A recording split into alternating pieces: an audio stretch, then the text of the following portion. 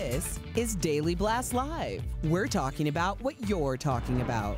Real, honest, entertaining, live. DBL starts right now. 3, 2. Beautifully said, Patricia. Welcome to DBL. It is Tuesday, October 27th. I'm here with my brother, Jeff. I'm Tori. Not blood, but from another mother. From another mother. I thought you were going to follow that up. Yeah, I didn't know. Like, I just stopped there. It was awkward. I appreciate that. Lindsay, help us out. You're joining us from home. We'll look at it. Fantastic. How you feeling this morning? It's your sister from another mister joining you from home. At least you finished the saying. That was great. Well said. All right, well, let's get straight into it. A little more than a month after Ruth Bader Ginsburg's death, we do have a new Supreme Court justice to fill her seat. Amy Coney Barrett was sworn in at the White House last night. The president was there, too, and praised Barrett's towering intellect and impeccable credentials. Get this, she is the first justice confirmed without support from both parties since 1869. Democrats were clearly not pleased, and here is what one senator did from Hawaii during her confirmation vote last night. Ms. Sinema, Ms. Smith, Ms. Stabenow. And let's say hell no. Ooh, hell no. There were demonstrations last night outside the Supreme Court, including a group that dressed in red cloaks and white bonnets like characters from The Handmaid's Tale. So what will be her first votes as a Supreme Court justice? Well, it turns out it actually could be a couple of cases directly that could impact the president. Barrett could rule on a case concerning the president's taxes, as well as an effort to shorten the deadline for counting absentee ballots in North Carolina and Pennsylvania. Lindsay, what do you think of her confirmation and these votes that she could rule on? I mean, she's definitely qualified and has a lot of experience, so I don't want to take away from a woman that has achieved as much as she has. She said she's not going to let her personal beliefs outweigh any of her decisions. She's going to go specifically by law, and I hope she stands by that. But I think many Americans are more infuriated that, you know, we've been in coronavirus and essential lockdown for the last 8 months and have one stimulus package that's been passed for the American people. And Ruth Bader Ginsburg died 2 months ago, and we already confirmed a new justice. And so I think our priorities are a little messed up when there are many Americans that are struggling, and not that we didn't need a Supreme Court justice, it's just the timing was not imminent in comparison to how many people need relief in coronavirus. Yeah, Mitch McConnell also just released the Senate, so there won't be any more coming stimulus packages.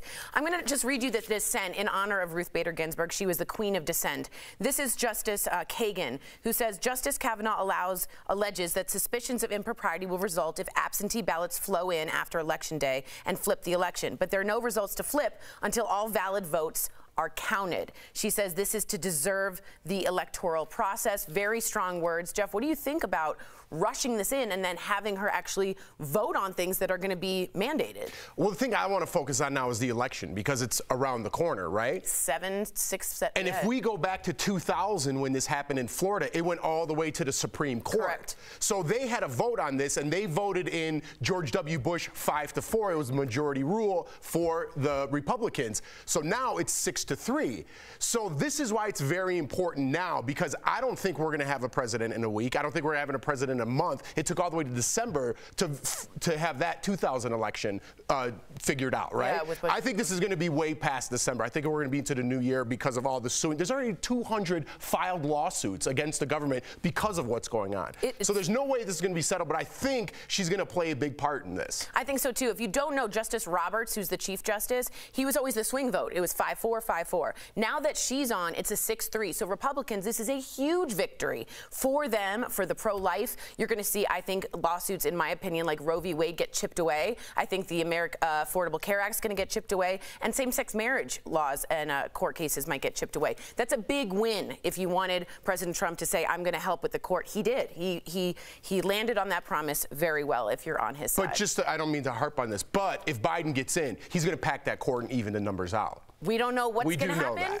but we do know It's legal and constitutional and has been done before. All right, speaking of the Supreme Court, they ruled yesterday against a request by Wisconsin Dems to extend the deadline for mail-in ballots. And with the election just 1 week from today, there's a lot of worry about violence, both on Election Day and after. So cities across the country are trying to figure out what sort of police presence is needed at polls on Election Day. Some say it may actually intimidate voters, while others hope it will calm fears about possible armed militia groups showing up as poll watchers. Meantime, cities are preparing for post-election unrest like Jeff was talking about, including protesting, looting, violence. In my own hometown in D.C., they are boarding up windows. And in Texas, the governor is expected to announce later this week they're sending 1,000 troops to 5 major cities to try to keep the peace. Even the Department of Homeland Security is prepping for large-scale protests. My family member's friend is leaving D.C., taking her jewelry and getting out, like no joke, and she is a very well-educated person. She's concerned. I think that's over the top. But Lindsay, what do you think about all this violence that might happen? Do you think it's overblown, or will it happen? I hope it's overblown. I mean, even just listening to you read out all the different things that are happening and all the procedures that are in place to protect people, it just sounds crazy that we're here. I know we're in the middle of a very tense election, but it's almost depressing to think that as America, we are in a place where we need armed militia while people are voting, and we need to protect people in that way. It almost seems so extreme that it's unbelievable. Let me pose a question to both you guys. Let's say Biden wins by a landslide. Do you think there will be protesting? And on the flip side, if Trump wins, supposedly in 1 week, do you think there will be protesting? Yes or no to each question. I think if Biden wins, I think that there will be. Lindsay, please, you go first, please.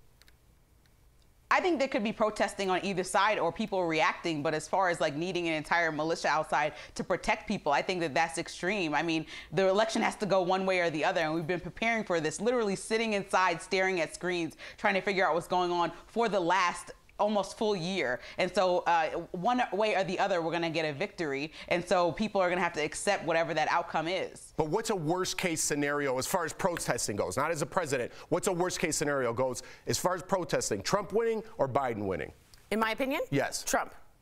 I think if Biden wins by a landslide, it's hard to go to the Supreme Court with that. If it's a 10-point lead, it's very difficult. If Trump wins, I could see a lot of people clashing, and that is scary. But why? That seems... I don't know the right word for that. But I don't think that Trump's base is just going to...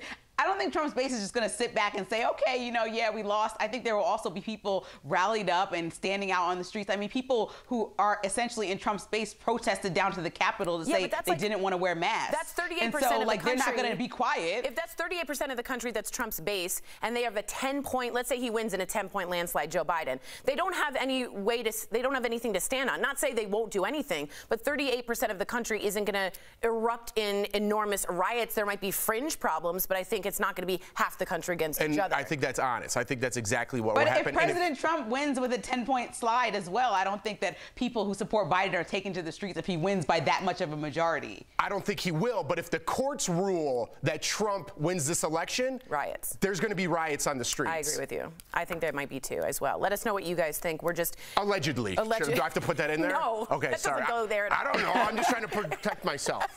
You're doing great. All right, we do have a scary story to update to you. You might have heard about this. Murder hornets. Remember this? They're back. A murder hornet nest was found in Washington state, and now authorities are saying they did not find the queen. Dun, dun, dun. Agricultural officials wore these very serious protective suits. Dude. It was E.T.? While trying to eradicate the nest, they wrapped the tree in saran wrap. I'm sure it was like stronger than that. Finish it. I got some fun. And vacuumed out the giant insects. Just so you know, they're keeping them alive. You can see the vacuum tube, oh my God, full of about 100 murder hornets. But of course, the one that's missing is that queen murder hornet who apparently got away. They nicknamed her Beyonce. I'm kidding. So just how bad are these murder hornets? Check out a video of this guy getting stung by one. I've got it. Perfect hold. That's what we want. Ah! Ooh. How bad is it? Oh man, wave of dizziness really quick. Ah! Oh, searing pain! Absolute searing pain! There's where the stinger went in right there. Did you not see how slow the sting was? Oh! What's happening? Okay, what do you think of that, Jeff? Well, interesting enough, Steve, our sound guy, was talking to us. They attached some kind of device to a couple hornets. Yeah, like their hornets. legs or something? Yeah, and then they followed their, like a radio device or some sort. That's how they found the nest, which I found was very interesting. But you got to go back to that picture of how technical those outfits were. Yes, go back to these protective white suits. If you can. So look how in-depth these are, right? They wrapped the tree with saran wrap. They used chopsticks to hold it, and then they put them in a McDonald's cup. And I was like, look at how sophisticated that stuff is, and they use a McDonald's cup to trap the murder hornet. Free coffee. Lindsay, are you as terrified as these as we are? I know you're not an animal person.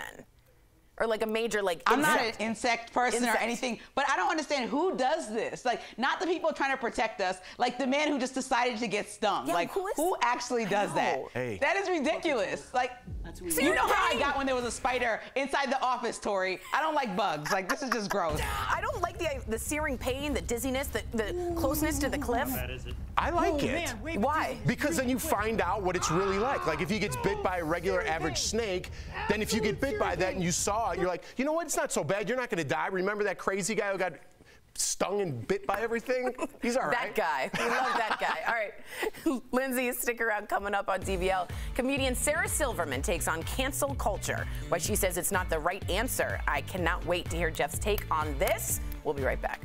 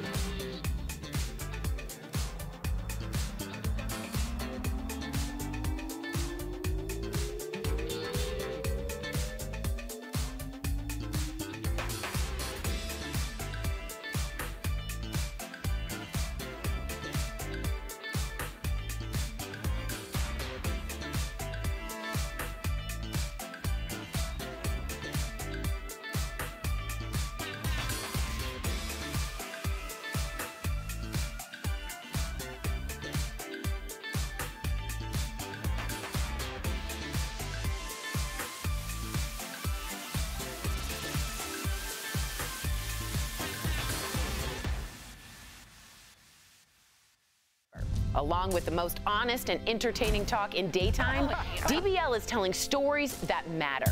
In a way, you're kind of admitting that you are not proud or happy with yourself. From a woman who began bleaching her skin as a teenager to a model who made the choice to amputate both of her legs. We are so proud of you. Tiger King's Carol Baskin answers the questions everyone wants to know. Oh my God. Well, you know, there was like a hitman that was hired to kill me. And nothing's off limits with Nancy Grace. What had happened so far in the Ahmaud Arbery case? Nothing. In DBL's True Crime Chronicles, the origin story of the Amber Alert. And in Freedom Files, Wrongfully Convicted, a woman spends 17 years in prison for killing her son, but she didn't do it. You don't get to wake up from it and realize that It was just a dream. Also, a world-renowned psychic gives us a reading you have to see to believe. And our favorite mentalist, Wayne Hoffman, absolutely blows our minds. What is it? Okay, I'm gonna need some purity water over me. With all of that, and the election, the pandemic. That is insane to me. We have a lot to talk about. So join our conversation every day this November on DBL. Ooh, we look good. Welcome back to DBL. Sarah Silverman thinks cancel culture has gone too far. We've had so many conversations on the show about it. The comedian says she lost a film role last year after footage of her in blackface from her show in 2007 resurfaced. On the latest episode of her podcast, Sarah points her finger at progressives who are so quick to dismiss people for their mistakes. Watch this. When you take someone, you found a tweet they wrote 7 years ago or a thing that they said, and you expose it and you say, this person should be no more, banish them forever. They're gonna find some place where they are accepted.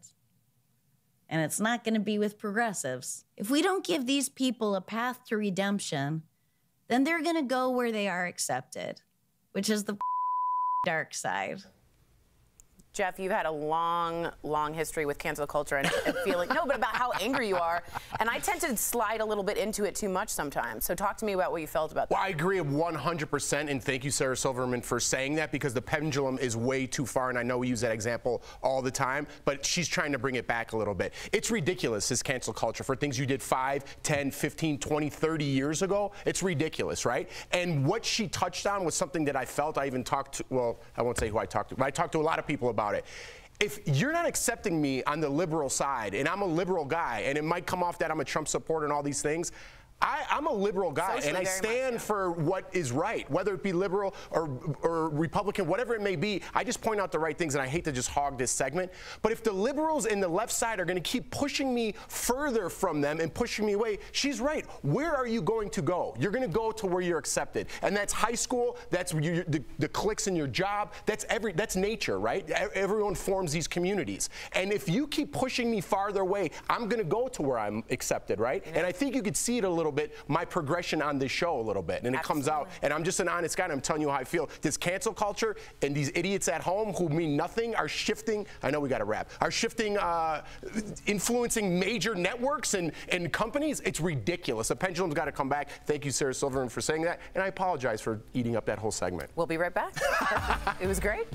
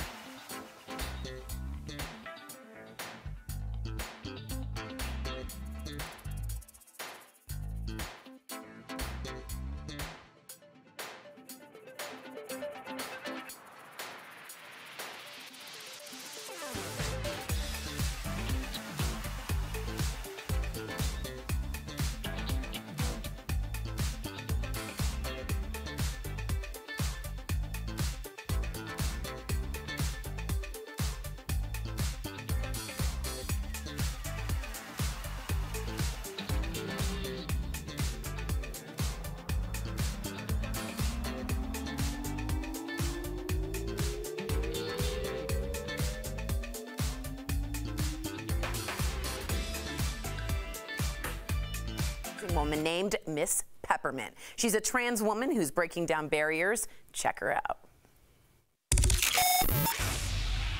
The multi-talented actress, singer, songwriter, activist, and drag queen, Miss Peppermint. Thank you so much for joining us on DBL. For those who are not yet familiar with you, you were the very first trans woman to originate a role on Broadway in Head Over Heels in 2018. You know the world complex and what to be temperamentally tranquilized. Tell me about that experience. It was amazing. It was a musical that was inspired by the Go-Go's, and I had the opportunity to audition. I went in, I nailed it. I'm really thankful and grateful for the opportunity. Maybe I'll be back on the stage someday. I was trained classically and went into this. You were trained classically, and people didn't really believe in you. Is that right? Tell me kind of a little bit about that background, how you kind of had to fight for yourself to be a pioneer. Yeah, you know, all my life I've always been like a queer child, but when I went to school and was working on my degree in musical theater performance, which I have, I was confronted by a lot of teachers who would basically tell me, "You are just too queer. You're never gonna work on Broadway, and there's literally no roles written for trans women or people like you." And so, and look at you now. My God, good for you. Darling, let's talk. Yes, please, with the fan and everything.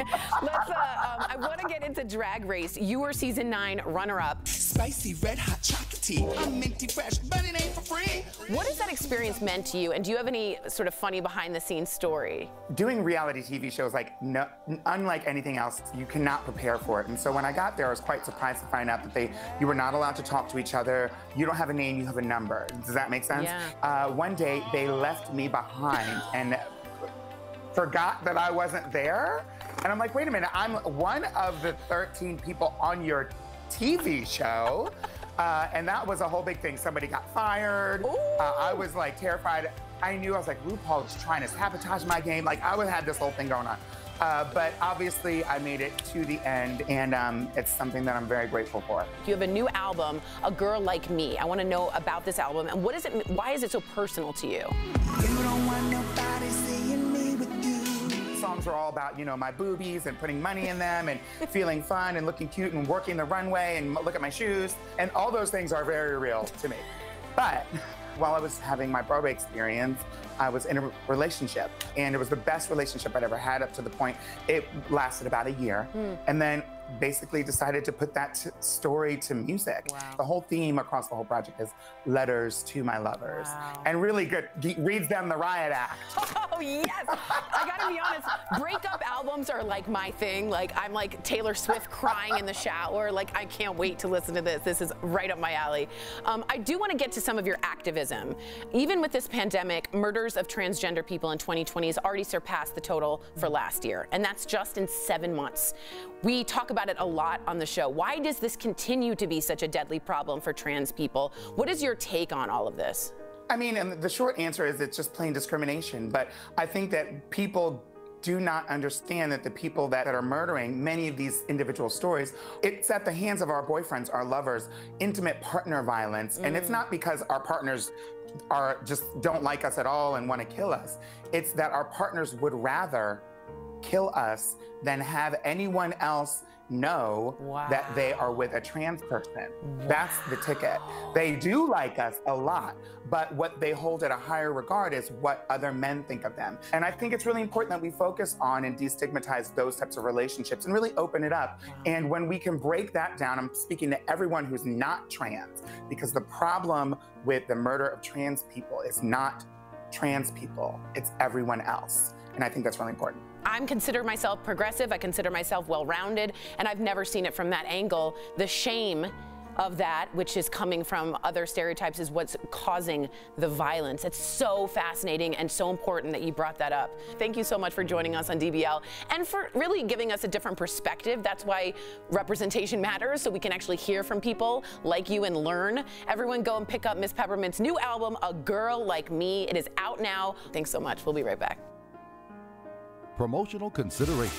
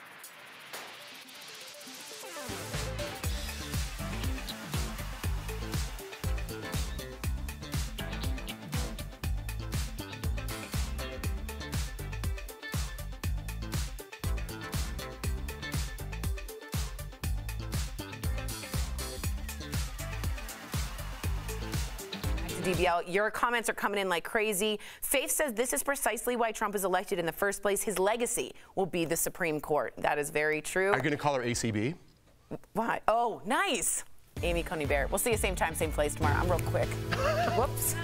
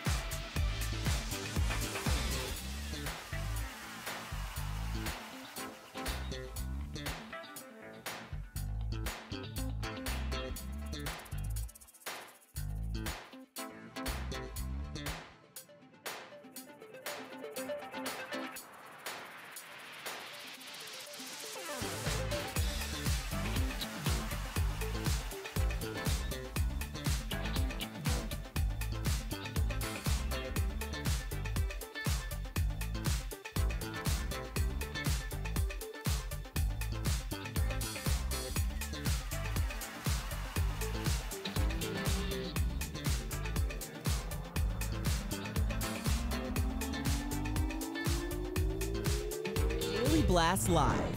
Amy Coney Barrett gets sworn in as a Supreme Court justice. What will her first votes be, and will they impact the election? The first murder hornet nest found in the U.S. gets destroyed, but the Queen lives on. What's it really like to get stung by one? Ah! Oh, this thing stuck in my arm. And heartbreak for Jamie Foxx as he mourns the death of his sister, an ambassador for the Global Down Syndrome Foundation. We remember her visit to DBL. I love walking the wrong way. Real, honest, entertaining, live. DBL starts right now. 3, 2. Welcome to DBL. It is Tuesday, October 27th. I am Sam here with Jeff. Erica joining us from home. Let's get right to it because let me tell you, I have seen more comments from our DBL Nation right now than I feel like I've seen in recent months. So a little more than a month after Ruth Bader Ginsburg's death, we have a new Supreme Court justice to fill her seat. Amy Coney Barrett was sworn in at the White House last night. The president was there too and praised Barrett's towering intellect and impeccable credentials. Something to note, though, she is the first justice confirmed without support from both parties since 1869. Democrats were clearly not pleased. Here's what one senator did during her confirmation vote last night. Ms. Sinema, Ms. Smith, Ms. Stabenow. I want to say hell no. So there were demonstrations last night outside the Supreme Court, as you can see right there, including a group that dressed in red cloaks and white bonnets. Those are like the characters from The Handmaid's Tale, if you guys have seen that series on Hulu. So what will be her first votes as Supreme Court justice? Many of you are writing that in as we speak. Well, it turns out it could be on a couple of cases that directly impacts the president. Barrett could rule on a case concerning the president's taxes, as well as an effort to shorten the deadline for counting absentee ballots in North Carolina and Pennsylvania. Okay, Jeff, let me go right to you. What do you think of her confirmation? What do you make of some of these recent votes, and even the fact that I'm reading a lot of our viewers, of course, let me just preface this, by many of the Republican and Trump supporters, big win for them, right? They're very happy. He delivered on this promise. However, I am reading your comments saying they're concerned, and these are more Democratic viewers, they're concerned about Roe v. Wade. They're concerned about same-sex marriage, trans rights, and the Affordable Care Act. What do we do with all this? Listen, I don't know how she's going to vote for all those, but I know it's a major concern, right? What I want to focus on right now is the election ahead, because we're only, what, a week away or something like that? A little more, 10 days, I don't know. It's right around the corner. It's right around the corner.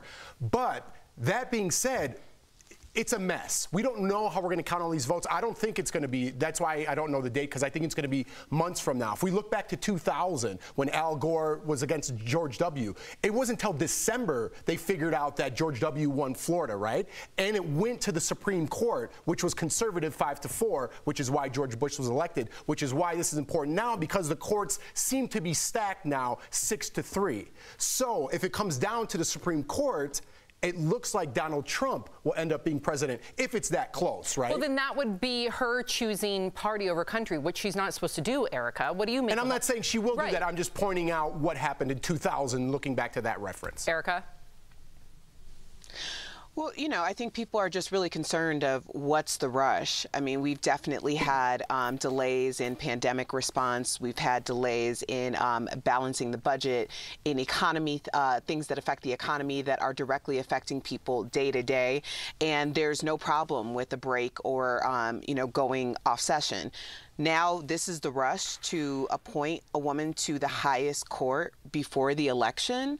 What would be the purpose here if it doesn't have to do anything with some sort of bias? I mean, I know that judges aren't supposed to have bias, but judges are human beings, just like anyone else. And I think that it's very difficult to separate how you got there from where you are right now, especially if it comes down to something that would have to rule directly against the person who appointed you. I think that at that point, it's up to her to recuse herself so that she isn't looking to be biased in any way, because I don't think that this is a win at all. In fact, Erica, you're saying what many of our I would imagine our progressive DBL nation is saying, but let me involve some specific comments, okay? Because we love hearing from you, both sides. Trishelle says, ironic that progressive feminists are against a working mother like Amy. Faith says, this is precisely why Trump was elected in the first place. His legacy will be the Supreme Court. Cynthia says, when the Democrats win the Senate, and they will, I pray they'll undo the damage done to the Supreme Court. And then Valerie chimes right in, we can't lose hope. We as Democrats have to fight harder now than ever before. Wow, we just get more and more divisive. I don't think 2020 could be any more polarizing than what I'm seeing on our very own feed, and that's almost a microcosm of what's going on in this country today. Well, I think if Biden does win the presidency, he will pack the court. He hasn't said yet or not, but it pretty much means he will, which will balance out that Supreme Court justice vote. We'll see. We'll see what happens. I want it to be balanced. I want there to be balance in politics. I want there to be balance in our Supreme Court. I want there to be balance on our panel. And if there isn't, then how are we ever going to progress? How are we ever going to evolve? How are we ever going to have conversations? And we have become so extreme that I don't know, and I know we always use the pendulum analogy. I almost don't want to use it because we use it all the time. I'm going to use it later on in the show. I'm sure you will. I just wonder if it's ever going to go back to normal. Listen, we all need to take a page out of Mr. Miyagi's book. Yes. Life is all about balance. All about balance. Right? Thank you, Mr. Miyagi. I know. You've been watching Cobra Kai. I have.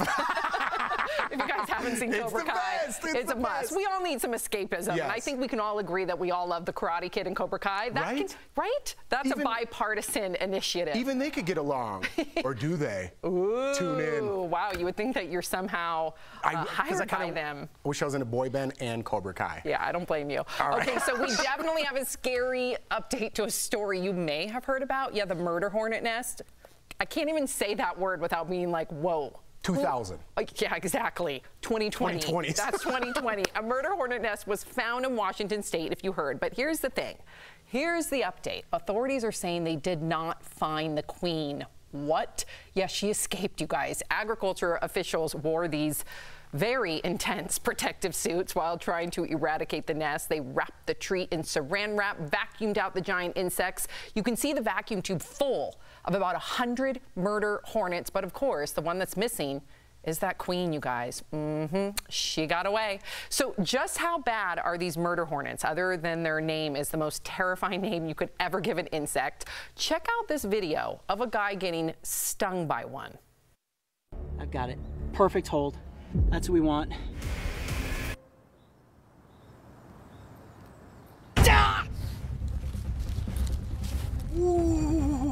is it? Oh man, wave of dizziness really quick. Ah! Oh, searing pain! Absolute searing pain! There's where the stinger went in right there. Did you not see how slow the sting was? Oh! Oh my gosh, Erica, that's Coyote Preston. Let me tell you, my nieces and nephew are obsessed with him. He has millions of followers. So not only, in my opinion, is he educational because you're learning about these insects, but he's making the coin, girl. Mm-hmm. Well, that's one way to make the coin. You know, only 2020 could have murder hornets not be the headline. There's so much crazy things that are happening, so many crazy things happening in this world that we have murder hornets and it's like an afterthought. Like, hey, maybe we'll get to this story. I would like to throw out this, and I'm going to get the name of it wrong, but it was my go-to all summer long. I think it's called a bug sucker. Have you guys seen these things? No. So when you get bit, you put it directly on the bite, and there's like a big hole and a little hole, and you suck it out like a syringe, and it takes like the venom or whatever out of the bite, and then the bite just goes away. That's fantastic. That seems very self-satisfying. Wait, what? Watching it come out like it that. really is. Wait, is this a tool that you put on a bee Sounds sting? like it. Yeah, I always used baking soda, but this is like much a little better. plastic gadget. It's not very expensive. I got it on Amazon. It's amazing. My girlfriend has 2 kids, and she's like, you have to get this. We need to get this for our kids. I do want to get that. But in all seriousness, well, I know we're having fun with this story, but the pollination of bees and stuff, if these spread wild, like if they get all over, it could be, you know, devastating. Yeah, and we can't to the lose ecosystem. bees. We Absolutely cannot. not. The bees are the ecosystem. That's a serious thing, yeah. Absolutely, and I'm glad you ended on that note because that's really important. Usually you're the funny, but no, this time you're really making sure that we protect them bees. Well, I had the Mr. Miyagi joke to balance out the politics, and then we had the jokes there. You did. So I balanced it out with some seriousness. And they I'm on my game. the bees. You are on your game. Erica, do not go away. Coming up on DBL, NASA makes an incredible discovery on the moon. In fact, Jeff Schroeder is the one that texted us this news. Why it could be a game changer in space exploration. Plus, my girl Gwen Stefani and Blake Shelton, they're taking a big old step forward in their relationship. We've got the exciting news. And as we go to break, a big thank you to our coworkers who are taking the pandemic seriously. They are all working from home. Most of you, we miss you. We'll be right back.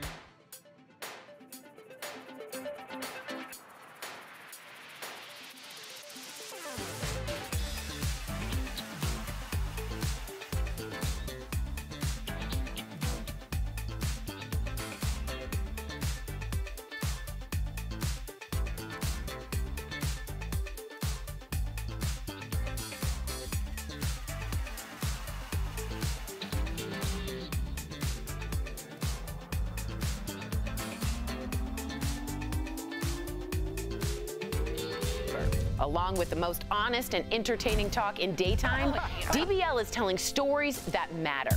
In a way, you're kind of admitting that you are not proud or happy with yourself. From a woman who began bleaching her skin as a teenager to a model who made the choice to amputate both of her legs. We are so proud of you. Tiger King's Carol Baskin answers the questions everyone wants to know. Oh my God. Well, you know, there was like a hitman that was hired to kill me. And nothing's off limits with Nancy Grace. Guess what, little girl? You're going to be charged with murder, too. In DBL's True Crime Chronicles, the origin story of the Amber Alert. And in Freedom Files, Wrongfully Convicted, a woman spends 17 years in prison for killing her son, but she didn't do it. You don't get to wake up from it and realize that it was just a dream. Also, a world-renowned psychic gives us a reading you have to see to believe. And our favorite mentalist, Wayne Hoffman, absolutely blows our minds. What is it? Okay, I'm gonna need some purity water over me. With all of that, and the election, the pandemic. That is insane to me. We have a lot to talk about. So join our conversation every day this November on DBL. Y'all better turn in. You know why I said turn? You're gonna say turn up? No, because I said y'all, and then I already got self-conscious that I said y'all, so then tune turned into turn, and then it was just this like snowball effect. I think you were gonna say turned, and then you pulled back. That's funny. I wish that were the case. Okay, so it turns out the moon isn't just a bunch of rock and moon dust. NASA says it's found water and ice on the lunar surface, enough of it, in fact, to be able to support a colony.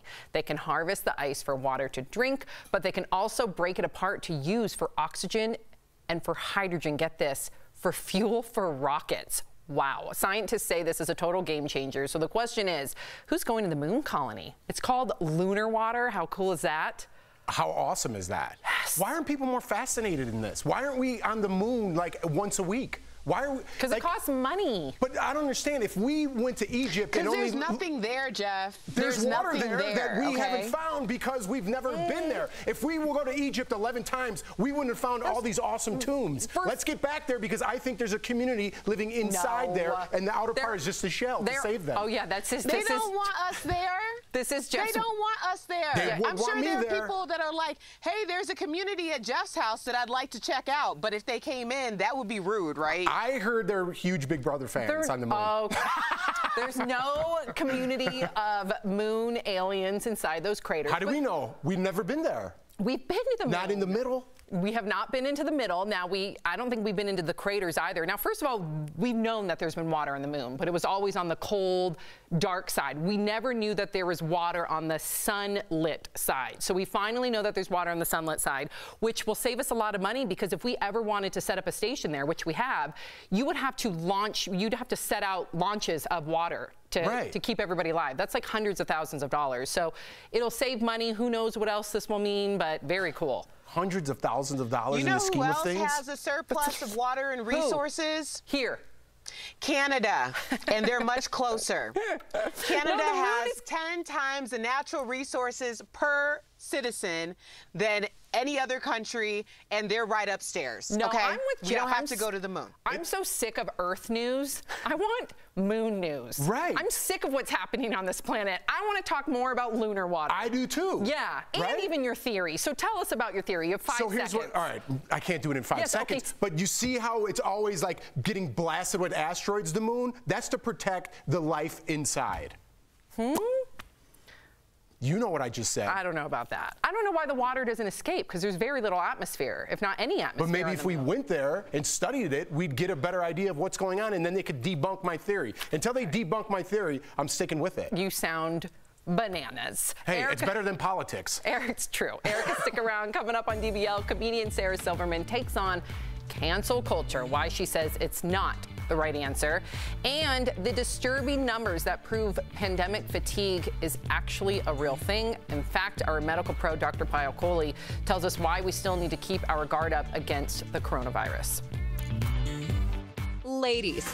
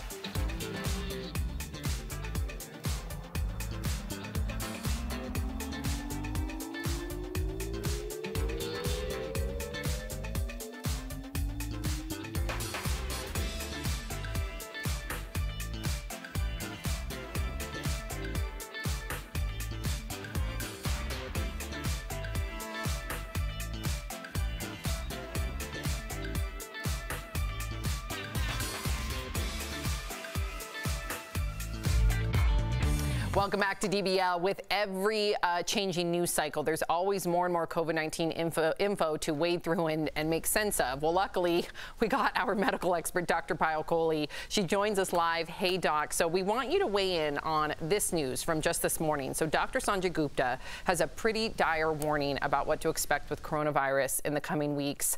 Very scary. Take a look. The virus is spreading too rapidly, and we're going into exponential growth, which means we're going to look at a line in a few days, maybe a week, which is going to look like it's going straight up, kind of like we're seeing in the European Union right now, and it's going to become overwhelming. Makes me nervous. So, Dr. Kohli, that's a very serious warning. What does he mean by exponential growth, and why is it happening in the coming weeks? Please make sense of this for us. So exponential growth is the concept that if one person is infected and infects an average of 3 people, those 3 people then go on to infect 3 people each. Then those 9 people go on to infect 3 each. You guys are seeing where I'm going with this. So you've gone from 1 infection to several thousand in the span of a few days. And that is something that is a known phenomena with infectious diseases like this, and with the way that this virus spreads, where each individual person infects multiple people on average. And there's no surprise as to why this is happening. We've talked about the COVID fatigue. We've talked about the winter coming. Those small gatherings where people let their guard down is another reason. And the younger people that don't even know that they're infected are those silent spreaders that are out there. But as Dr. Gupta said, I really want to echo, we have a small window to turn this around so that we can change the shape of that curve from going straight up to flattening it again. So let's make that our motto again: flatten the curve. I like it. All right, Doc, as far as actually having the virus is concerned, I keep hearing about brain fog. I don't have it, if you're wondering, Sam. As a symptom, is it true that it could actually affect a person's IQ? It is absolutely true, and brain fog is something that happens after many severe viral infections. It's not really specific to COVID-19, but a study that just came out of Imperial College in London actually looked at individuals with COVID-19, all the way from those with severe ventilation-dependent COVID-19 to those that just had mild symptoms at home. And what they found is that people's IQs went down after COVID-19 infection, and it was really related to how severe your infection was, with those that were most severe having a 8.5 point drop in their IQ, which was almost the equivalent of 10 years of aging of the brain. So it was really incredible. That is terrifying. I can't wait till we're past this. I just pray that we can finally beat this. So really quickly, because I know we're running out of time, we've spoken about pandemic fatigue before, but there are reports that fewer than half of Americans are avoiding restaurants and gatherings. Now that's compared to 80% in April. What do you make of this? You know, I think there's 2 reasons for this, Sam. The first is that the businesses are open. Remember, we had everything shut down in April, so I think part of it is that our government has sort of set us up to go to these businesses, and we want to support them. But the second reason, again, is that COVID fatigue, the misconceptions that people think once they've had it that they're immune and they can get out there. So I would say whenever I think about going out to eat, I say to myself, is this small pleasure worth somebody's life, and can I make this sacrifice? And I try to order in as much as I can, avoid those restaurants. Wow, well said. Thank you always, Dr. Kohli, for your advice. We appreciate you. We'll be right back.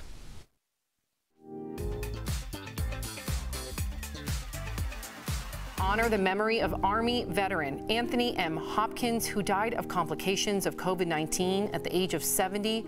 Anthony served in Vietnam, South Korea, and in the Persian Gulf War. He retired with the rank of First Sergeant with 2 Bronze Stars and a Purple Heart. His service to our country inspired his son to join the Army and fight in the Iraq War. He had 3 other sons, a daughter, a wife, 16 grandchildren, and 4 great-grandchildren. We are incredibly sorry for their loss. Promotional consideration.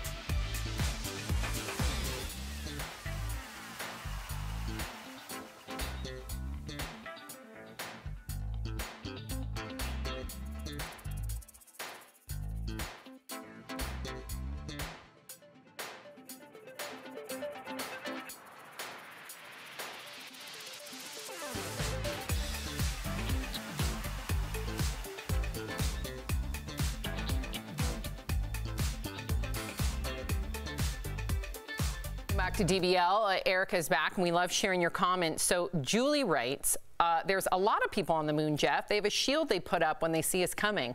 I like it. If you're sticking around, here's what's coming up. Gwen Stefani and Blake Shelton are celebrating their love in a big way. And Jamie Foxx remembers his younger sister, sadly gone too soon. DBL's new every day. We will be right back.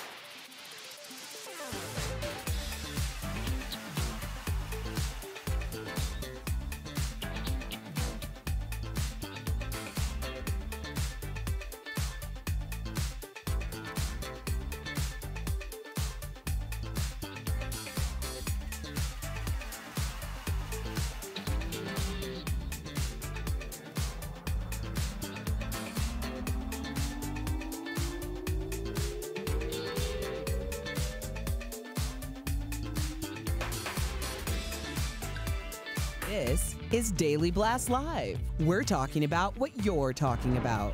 Real, honest, entertaining, live. DBL starts right now. 3, 2.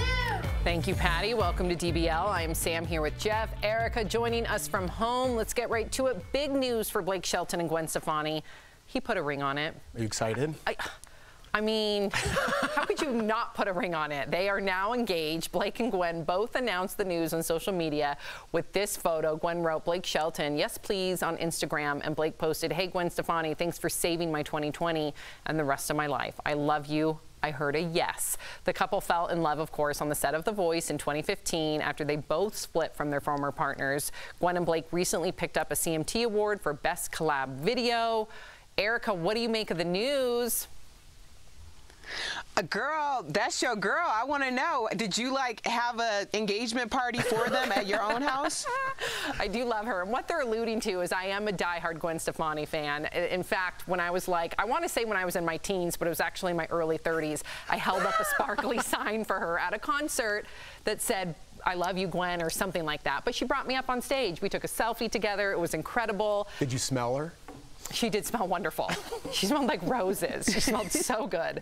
But I just love her style. I love her style. I love her voice. I love her singing. I love everything about her. I don't know if I would pick Blake Shelton for her, but I'm happy she's happy. See, my wife goes... Why don't you... I'm interested in knowing why. I don't know why that is. I just don't. Listen, they say yin and yang and opposites attract. They seem like they are polar opposites to me. You know, she's very punk rock. She's very... But people change. I think that was her younger life. No, that's still her. I've been to her recent concerts. But now she's doing country, but because she's doing that persona. But I think now she's a little bit more reserved, laid back. Like you said, the yin and the yang as you get older. You know, you're not the same person you are in your 20s. My husband and I are yin and yang. I'm happy for her. Us too. Yeah, I don't know who I would pick. I'm just jealous. I'd pick me. All right, well, now we got to the bottom of that. Yeah, okay. Therapy session over. Got it. Okay. Do you guys want to add anything? I feel like this was all about me and my weird obsession with Gwen Stefani. Well, we can't top that. I love their relationship. It makes so much sense to me, and I love the fact that people don't get it. I just think that we are so like, this makes sense in our head because you're tall and you're tall. Like, we have no practical reasons for how people truly connect and like sustain long-lasting relationships. I think this is a great example. Yeah, they do seem very much in love. So if you went out to dinner with them as a couple, would you want to sit next to Gwen? Of course. Like we'd steal the seat from the husband? Yes, you can sit next to her all the time. I would definitely move my tush in right before And then they leave and they're like, last time we go out to dinner with those weirdos. She'd love me. I think she would. Okay, sometimes I dress like her. It's really weird. Yeah, it's already getting weird. We could have stopped the segment three times. Yeah, you're right. Enough. Okay, we have to switch gears here because we have very sad news for Jamie Foxx and his family. His sister, Deandra Dixon, has passed away. She was 36. Jamie posted this tribute to her, writing that his heart is shattered. He called his sister a bright light who often stole the show at parties. Deandra had Down syndrome and was the ambassador for the Global Down Syndrome Foundation. And just last year, DBL had the honor to have her on our show. Watch. Thank you both so much for being here. Now, Deandra, I have to ask you, what is your favorite part of the fashion show? Ooh, I love walking the runway. Yeah, the runway. That's great. I've seen you rock that runway. Yeah, and she don't walk the runway. Yeah, it is. I run that runway. It is a stretch. Yes. Erica, I don't know if you could see me, but I'm smiling because I remember that day. You were on the panel with her. I was off set here, but I remember the energy and how she lit up that room. What was that day like for you, Erica?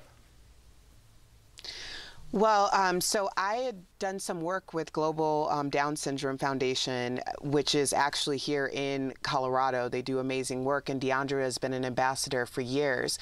So every year for the Be Beautiful, Be Yourself fashion show, she was one of the main stars to grace that runway, and occasionally Jamie, her brother, would come with her. So I know that they were incredibly close. She was such a light. Anytime I'd see her, I'd say, we all know who the real star of the family is. So it's very sad, and you know, may she rest in peace because she was a beautiful spirit. I know, and quite the activist too. Unbelievable. Tori interviewed her, yes, I think, and Jamie on the red carpet. I believe we have some footage of that. Oh, it's just B-roll. Oh, okay. Well, I remember what Erica was alluding to. There you go. Here it is, yeah. Proud of my brother and I'm proud of myself. I know Jamie can't dance.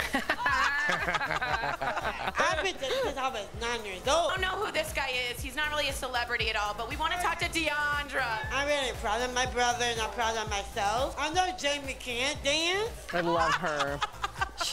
I've been dancing since I was 9 years old. I don't know who this guy is. He's yeah, not really she definitely. She never missed a beat. She's so funny, and she will be sorely missed. And we are sending our condolences and prayers to Jamie and their family.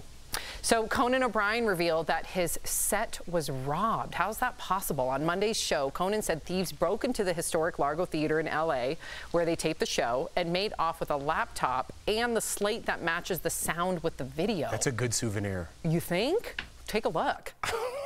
Yeah, and whoever broke in here had to stare what I think is about 350 cardboard cutouts of exuberant fans in the eyes and say, hey, don't mind me, I'm going to steal some. No one breaks into the Tonight Show and steals all the equipment. What happened to us? We've become this garage band that drives around. We got our van, and we parked it in an alley, and someone broke in and took our amps. Right. What kind of new low is this for us? How bizarre. I'm guessing it's an inside job somehow. I don't know. Well, the slate, so everybody at home knows, is like the thing where you go action and you close. That's how you start the show. It's a pretty good souvenir. I'm not saying I would steal it, but Erica, I'm saying that's a good souvenir. There's many more things you could steal on that set than the slate. This is so suspect. This is so suspect. Tell me, girl. This is like that episode of King of Queens where Deacon and Kelly gave Doug and Carrie that ugly portrait of them, and then they had Patton Oswalt Sandoval's character pretend to break in, but all he stole was that ugly painting? Like, that is suspect as hell, okay? I know exactly what she's talking suspect. about. And Doug had the big forearm and Carrie had the buck teeth. What? This is the most obscure reference No I've way, ever King heard of Queens is the funniest show ever. That was random. No way, that was I totally got that, Erica. No, I totally that is got historic, Sam. It's super funny. His COVID hair, like his pandemic hair. That's what I called it. What is his puffy hair? I think everyone kind of grew their hair a little bit longer, but look at that. I'm a big fan of Coney. He kind of is at the bottom of the totem pole of late night shows, but he plays into it. And I think he's the funniest out of all of them. I love him the most. Yeah, I think he's absolutely brilliant, but that hair, like poof, there it is. He's always been known for his hair, and he just put up a different style. It's it sure is. Okay, so Sarah Silverman thinks cancel culture has gone too far. Looks like she's been hanging out with Jeff Schroeder because he also believes that. The comedian says she lost a film role last year after footage of her in blackface from her show in 2007 resurfaced. So on the latest episode of her podcast, Sarah points her finger at progressives who are quick to dismiss people for their past mistakes. Listen. When you take someone, you found a tweet they wrote 7 years ago or a thing that they said, and you expose it and you say, this person should be no more, banish them forever. They're going to find some place where they are accepted. And it's not going to be with progressives. If we don't give these people a path to redemption, then they're going to go where they are accepted, which is the dark side. She's speaking your language, Jeff. Yeah, I couldn't agree more with Sarah Silverman. I told you I was going to bring the pendulum reference back in. This is the perfect example. Here it comes. Okay. She's bringing it back, and I'm glad she's finally speaking up about this. Not what she's done specifically. I'm talking about in generalizations, right? People are so quick to cancel people nowadays for things they did 5, 10, 15, 20 years ago. It has happened to me, okay? I could tell you about all that. But where is your road to redemption? Why are people so quick to cancel you for all the years of hard work you did for a 10-second clip of you somewhere? We do all these interviews, and we have fabulous interviews coming up, Sam, in the future about these people who are wrongly convicted, right, of murder, of all these things, and lost years, 10, 20, 30 years of their life, in one case 44 years, with no regrets. They're not blaming anybody. No resentment. They're happy, no resentment. They're happy to be out in the world. They're happy to have a great dinner. Why aren't we happy with the things we have around us? Why do we have to go on the internet and throw hatred and vitriol at each other every day just to make yourself feel better because you're not feeling good at home, and now it's affecting networks and major corporations and my life and Sarah Silverman's life?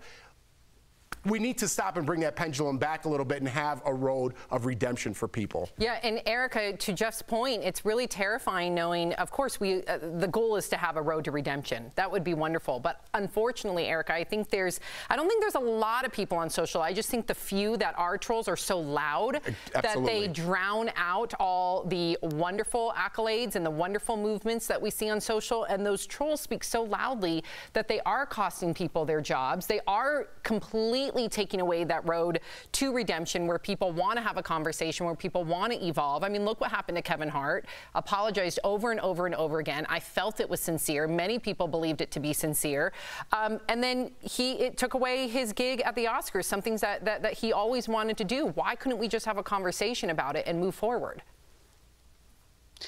Well, because it's almost like when your parents say, when you give someone an inch, they're going to take the mile, right? And there was a very good reason in the beginning for cancel culture. We were dealing with serial rapists and people who were strongly and blatantly oppressing others, abuse of power, things that were either criminal or could not be condoned in any capacity. And we erased them.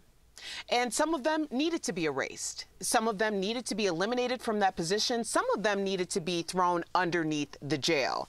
But then you get emboldened. Like, well, now I have the power to erase people. And that is a very powerful thing for people to have. Now, I do think that cancel culture has its place, but the irony of cancel culture is that things that we celebrated and strive to because they were so outrageous, remember, fame or shame, it's all the same game. things that were just happening 5, 10 years ago that we were applauding and throwing tons of money behind can now get you canceled. And I know coming from morning radio, I am definitely familiar with that. People get upset with what I say now. Y'all have no idea how much I would piss you off before.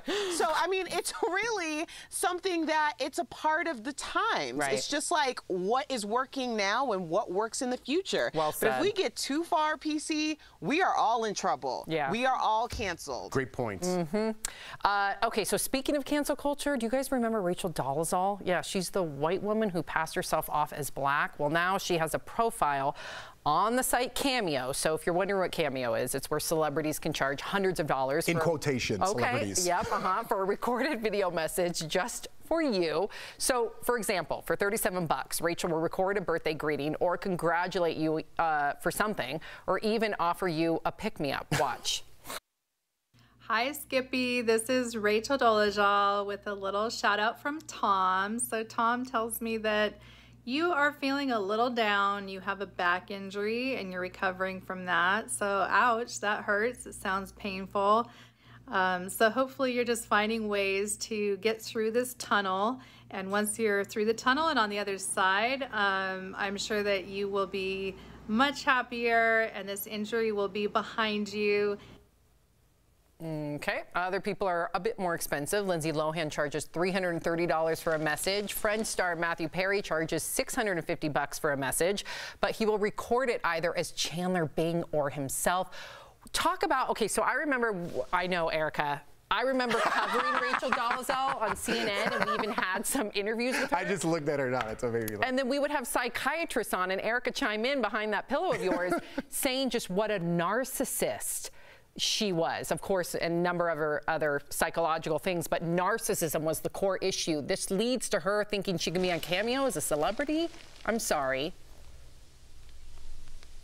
I am so embarrassed. Why? Are you on Cameo? Why? No, I'm embarrassed for her. What? It is embarrassing. But what was that? Well, knowing her background of like pure narcissism, this completely fits her brand. She thinks that people want to hear from her. She thinks that she can give advice. I don't know. Okay, Sam, you know what I'm going to do? I'm going to, for Halloween, I am going to be Rachel Dolezal. I am actually getting my hair ready right now. Are you really? And I'll do your Cameo for free. Yeah, Erica, there's no way she's doing that. Yeah, there's no way she's Nope. Okay, we'll be right back.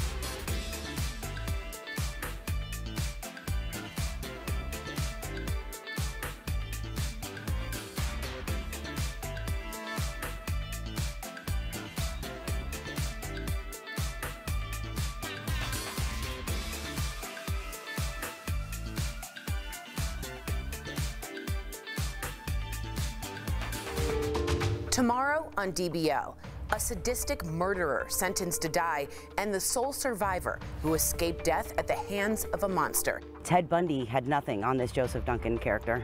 It's a bone-chilling edition of True Crime Chronicles, tomorrow on DBL.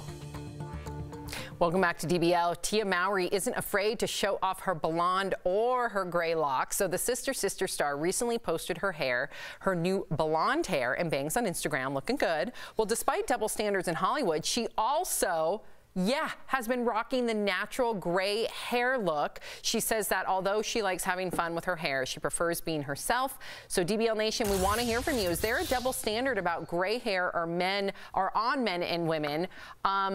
Erica, is Erica here?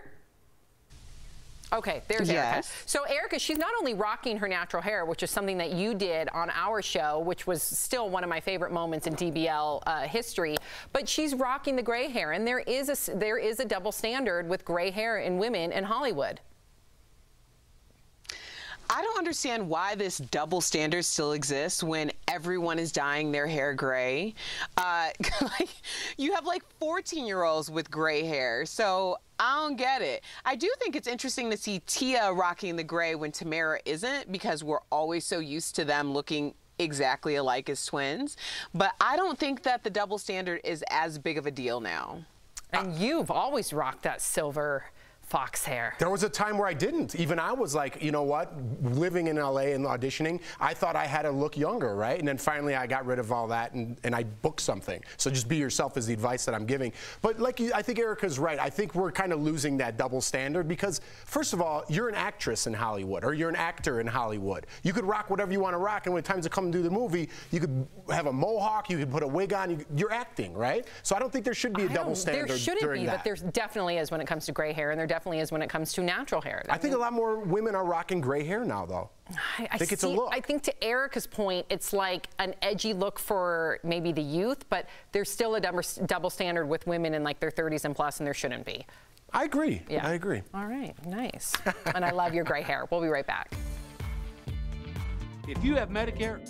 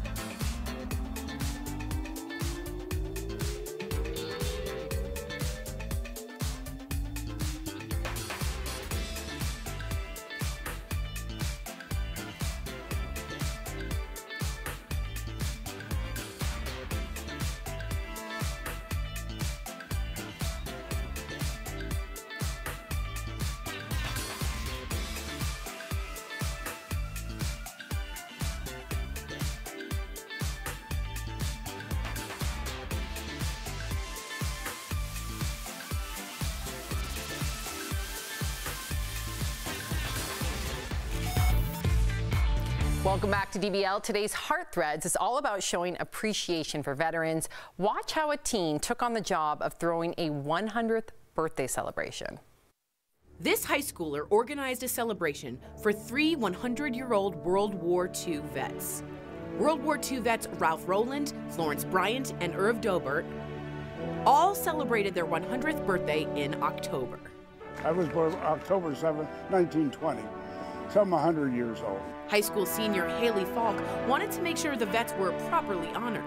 we knew that we needed to do something big for their 100th. It's just so important for everyone to know and be educated on what we have here. Haley's organization, Because of the Brave, put on the event with the help of the Hometown Foundation. It's amazing, actually, yes. Because I never expected anything like this, never. It's very special, and it's something that I'm very grateful for. Thank the Lord that I'm able to be here after all these years, because so many of my buddies are not here. The city came out to pay their respects in a fitting tribute, which is exactly what Haley had hoped for. This day isn't about anyone but them, and we're just so happy to celebrate them today.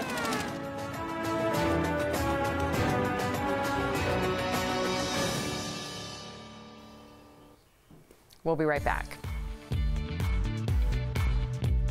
Promotional consideration is brought to you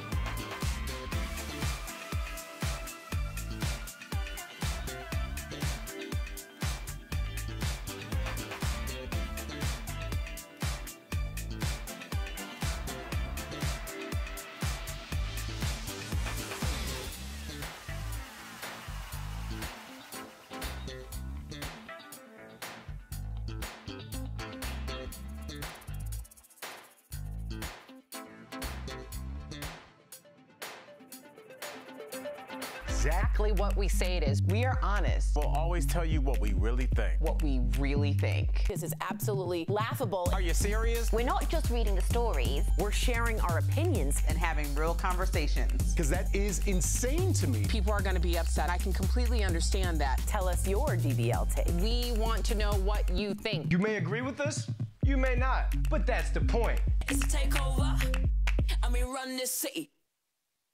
We run this city. I love it. I love my soundbite you guys use. What was your soundbite? You're insane! That's all I say. We do love when you guys disagree with us. So Denise really quickly on Facebook says, thinking and praying for Jamie Foxx and his family. And Tamara says, Sam, me and another gal want to know where you got that camouflage top. Thank you. It's used from Rent the Runway. Boom, boom. Bye, guys. Have a good day.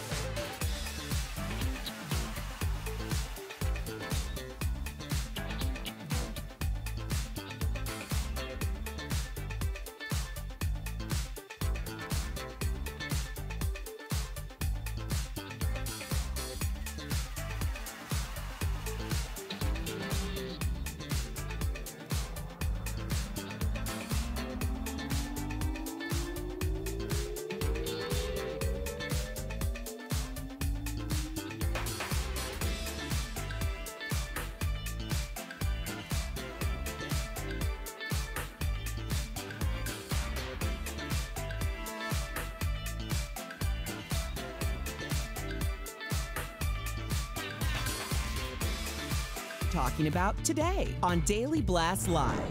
Amy Coney Barrett gets sworn in as a Supreme Court justice. What will her first votes be, and will they impact the election?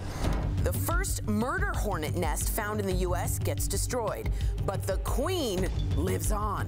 What's it really like to get stung by one? Oh, this thing stuck in my arm. And heartbreak for Jamie Foxx as he mourns the death of his sister, an ambassador for the Global Down Syndrome Foundation. We remember her visit to DBL. I love walking the wrong way. Real, honest, entertaining, live. DBL starts right now. 3, 2. Welcome to DBL. It is Tuesday, October 27th. I am Sam here with Jeff. Erica joining us from home. Let's get right to it because let me tell you, I have seen more comments from our DBL Nation right now than I feel like I've seen in recent months. So a little more than a month after Ruth Bader Ginsburg's death, we have a new Supreme Court justice to fill her seat. Amy Coney Barrett was sworn in at the White House last night. The president was there too and praised Barrett's towering intellect and impeccable credentials. Something to note, though, she is the first justice confirmed without support from both parties since 1869. Democrats were clearly not pleased. Here's what one senator did during her confirmation vote last night. Ms. Sinema, Ms. Smith, Ms. Stabenow. And let's say hell no. So there were demonstrations last night outside the Supreme Court, as you can see right there, including a group that dressed in red cloaks and white bonnets. Those are like the characters from The Handmaid's Tale, if you guys have seen that series on Hulu. So What will be her first votes as Supreme Court Justice? Many of you are writing that in as we speak. Well, it turns out it could be on a couple of cases that directly impacts the president. Barrett could rule on a case concerning the president's taxes, as well as an effort to shorten the deadline for counting absentee ballots in North Carolina and Pennsylvania. Okay, Jeff, let me go right to you. What do you think of her confirmation? What do you make of some of these recent votes, and even the fact that I'm reading a lot of our viewers, of course, let me just preface this by many of the Republican and Trump supporters, big win for them, right? They're very happy. He delivered on this promise. However, I am reading your comments saying they're concerned, these are more Democratic viewers, they're concerned about Roe v. Wade, they're concerned about same-sex marriage, trans rights, and the Affordable Care Act. What do we do with all this? Listen, I don't know how she's going to vote for all those, but I know it's a major concern, right? What I want to focus on right now is the election ahead, because we're only, what, a week away or something like that? A little more, 10 days, I don't know. It's right around the corner. It's right around the corner. But that being said, it's a mess. We don't know how we're going to count all these votes. I don't think it's going to be, that's why I don't know the date, because I think it's going to be months from now. If we look back to 2000, when Al Gore was against George W., it wasn't until December they figured out that George W. won Florida, right?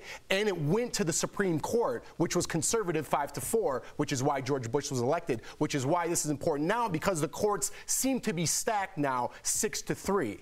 So if it comes down to the Supreme Court, it looks like Donald Trump will end up being president if it's that close, right? Well, then that would be her choosing party over country, which she's not supposed to do, Erica. What do you mean? And I'm not saying she will do that. I'm just pointing out what happened in 2000, looking back to that reference. Erica?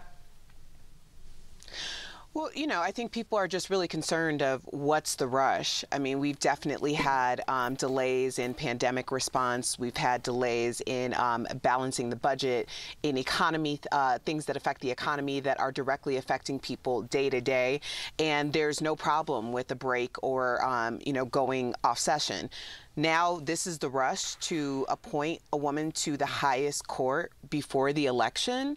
What would be the purpose here if it doesn't have to do anything with some sort of bias? I mean, I know that judges aren't supposed to have bias, but judges are human beings, just like anyone else. And I think that it's very difficult to separate how you got there from where you are right now, especially if it comes down to something that would have to rule directly against the person who appointed you. I think that at that point, it's up to her to recuse herself so that she isn't looking to be biased in any way, because I don't think that this is a win at all. In fact, Erica, you're saying what many of our I would imagine our progressive DBL nation is saying, but let me involve some specific comments, okay? Because we love hearing from you, both sides. Trishelle says, ironic that progressive feminists are against a working mother like Amy. Faith says, this is precisely why Trump was elected in the first place. His legacy will be the Supreme Court. Cynthia says, when the Democrats win the Senate, and they will, I pray they'll undo the damage done to the Supreme Court. And then Valerie chimes right in, we can't lose hope. We as Democrats have to fight harder now than ever before. Wow, we just get more and more divisive. I don't think 2020 could be any more polarizing than what I'm seeing on our very own feed, and that's almost a microcosm of what's going on in this country today. Well, I think if Biden does win the presidency, he will pack the court. He hasn't said yet or not, but it pretty much means he will, which will balance out that Supreme Court justice vote. We'll see. We'll see what happens. I want it to be balanced. I want there to be balance in politics. I want there to be balance in our Supreme Court. I want there to be balance on our panel. And if there isn't, then how are we ever going to progress? How are we ever going to evolve? How are we ever going to have conversations? And we have become so extreme that I don't know, and I know we always use the pendulum analogy. I almost don't want to use it because we use it all the time. I'm going to use it later on in the show. I'm sure you will. I just wonder if it's ever going to go back to normal. Listen, we all need to take a page out of Mr. Miyagi's book. Yes. Life is all about balance. All about balance. Right? Thank you, Mr. Miyagi. I know. You've been watching Cobra Kai. I have. If you guys haven't seen Cobra Kai, it's a must. We all need some escapism. Yes. And I think we can all agree that we all love the Karate Kid and Cobra Kai. Right? That's a bipartisan initiative. Even they could get along. Or do they? Ooh, tune in. Wow, you would think that you're somehow hired by them. I wish I was in a boy band and Cobra Kai. Yeah, I don't blame you. Okay, so we definitely have a scary update to a story you may have heard about. Yeah, the murder hornet nest. I can't even say that word without being like, whoa. 2000. Yeah, exactly. 2020. 2020. That's 2020. A murder hornet nest was found in Washington State, if you heard. But here's the thing. here's the update. Authorities are saying they did not find the queen. What? Yes, she escaped, you guys. Agriculture officials wore these very intense protective suits while trying to eradicate the nest. They wrapped the tree in saran wrap, vacuumed out the giant insects. You can see the vacuum tube full of about 100 murder hornets, but of course, the one that's missing is that queen, you guys. She got away. So just how bad are these murder hornets, other than their name is the most terrifying name you could ever give an insect? Check out this video of a guy getting stung by one. I've got it. Perfect hold. That's what we want. How bad is it? Oh man, wave of dizziness really quick. Ah! Oh, searing pain! Absolute searing pain! There's where the stinger went in right there. Did you not see how slow the sting was? Oh! Oh my gosh, Erica, that's Coyote Preston. Let me tell you, my nieces and nephew are obsessed with him. He has millions of followers. So not only, in my opinion, is he educational because you're learning about these insects, but he's making the coin, girl. Well, that's one way to make the coin. You know, only 2020 could have murder hornets not be the headline. There's so much crazy things that are happening, so many crazy things happening in this world that we have murder hornets and it's like an afterthought. Like, hey, maybe we'll get to this story. I would like to throw out this, and I'm gonna get the name of it wrong, but it was my go-to all summer long. I think it's called a bug sucker. Have you guys seen these things? No. So when you get bit, you put it directly on the bite, and there's like a big hole and a little hole, and you suck it out like a syringe, and it takes like the venom or whatever out of the bite, and then the bite just goes away. That's fantastic. That seems very self-satisfying. Wait, what? Watching it come out like that. Really Wait, is this a tool that you put on a bee sting? Sounds like it. Yeah, I always used baking soda, but this is like much a little better. Plastic gadget. It's not very expensive. I got it on Amazon. It's amazing. My girlfriend has 2 kids, and she's like, you have to get this. We need to get this for our kids. I do want to get that. But in all seriousness, well, I know we're having fun with this story, but the pollination of bees and stuff, if these spread wild, like if they get all over, it could be, you know, devastating. Yeah, and we can't to the lose ecosystem. bees. We Absolutely cannot. not. The bees are the ecosystem. That's a serious thing, yeah. Absolutely, and I'm glad you ended on that note because that's really important. Usually you're the funny, but no, this time you're really making sure that we protect them bees. Well, I had the Mr. Miyagi joke to balance out the politics, and then we had the jokes there. You did. So I balanced it out with some seriousness. And they decapitate the bees. You are on your game. Erica, do not go away. Coming up on DBL, NASA makes an incredible discovery on the moon. In fact, Jeff Schroeder is the one that texted us this news. Why it could be a game changer in space exploration. Plus, my girl Gwen Stefani and Blake Shelton, they're taking a big old step forward in their relationship. We've got the exciting news. And as we go to break, a big thank you to our coworkers who are taking the pandemic seriously. They are all working from home. Most of you, we miss you. We'll be right back. See yourself.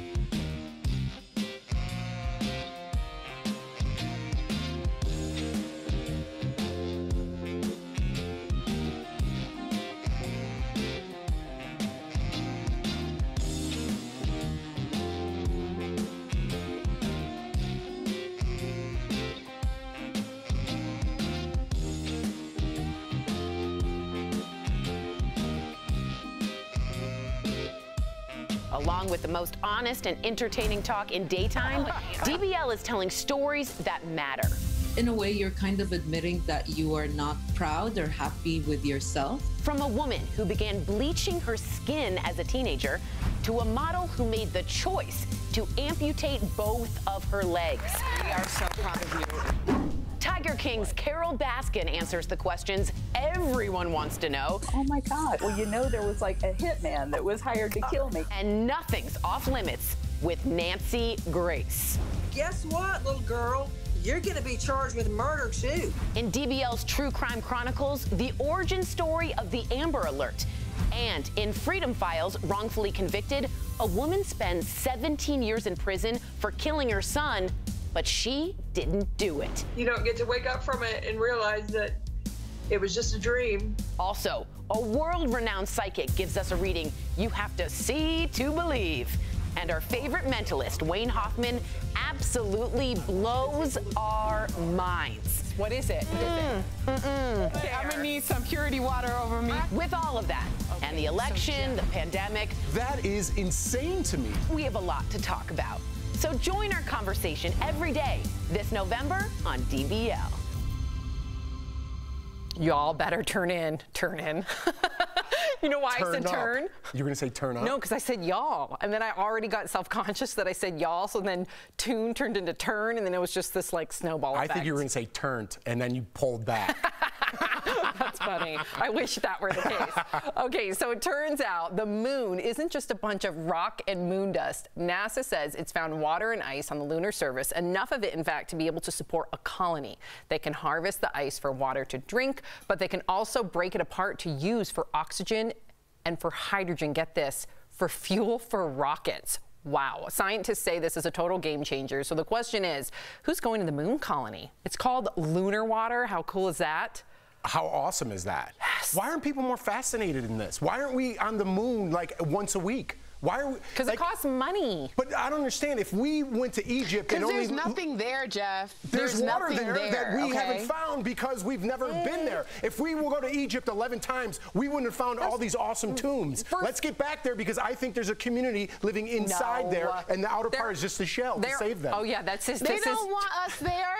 This is just. They don't want us there. I'm sure there are people that are like, hey, there's a community at Jeff's house that I'd like to check out. But if they came in, that would be rude, right? I heard they're huge Big Brother fans on the moon. Oh, there's no community of moon aliens inside those craters. How do we know? We've never been there. We've been to the moon. Not in the middle? We have not been into the middle. Now, I don't think we've been into the craters either. Now, first of all, we've known that there's been water on the moon, but it was always on the cold, dark side. We never knew that there was water on the sunlit side. So we finally know that there's water on the sunlit side, which will save us a lot of money because if we ever wanted to set up a station there, which we have, you would have to you'd have to set out launches of water to keep everybody alive. That's like hundreds of thousands of dollars. So it'll save money. Who knows what else this will mean, but very cool. Hundreds of thousands of dollars in the scheme of things? You know who else has a surplus of water and resources? Here. Canada, and they're much closer. Canada has 10 times the natural resources per citizen than any other country, and they're right upstairs. No, okay? I'm with Jeff. You don't have to go to the moon. I'm so sick of Earth news. I want moon news. Right. I'm sick of what's happening on this planet. I want to talk more about lunar water. I do too. Yeah, and even your theory. So tell us about your theory. You have 5 seconds. So here's what, all right, I can't do it in 5 seconds, but you see how it's always like getting blasted with asteroids, the moon? That's to protect the life inside. You know what I just said. I don't know about that. I don't know why the water doesn't escape, because there's very little atmosphere, if not any atmosphere. But maybe if we went there and studied it, we'd get a better idea of what's going on, and then they could debunk my theory. Until they debunk my theory, I'm sticking with it. You sound bananas. Hey, it's better than politics. It's true. Erica, stick around. Coming up on DBL, comedian Sarah Silverman takes on cancel culture, why she says it's not the right answer, and the disturbing numbers that prove pandemic fatigue is actually a real thing. In fact, our medical pro, Dr. Payal Kohli, tells us why we still need to keep our guard up against the coronavirus. Ladies, what?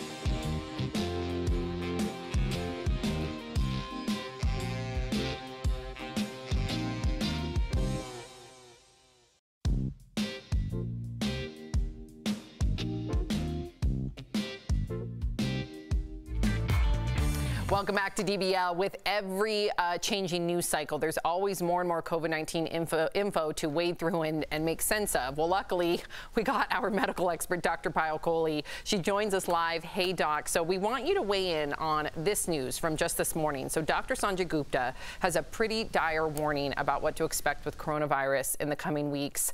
Very scary. Take a look. The virus is spreading too rapidly, and we're going into exponential growth, which means we're going to look at a line in a few days, maybe a week, which is going to look like it's going straight up, kind of like we're seeing in the European Union right now, and it's going to become overwhelming. Makes me nervous. So, Dr. Kohli, that's a very serious warning. What does he mean by exponential growth, and why is it happening in the coming weeks? Please make sense of this for us. So exponential growth is the concept that if one person is infected and infects an average of 3 people, those 3 people then go on to infect 3 people each. Then those 9 people go on to infect 3 each.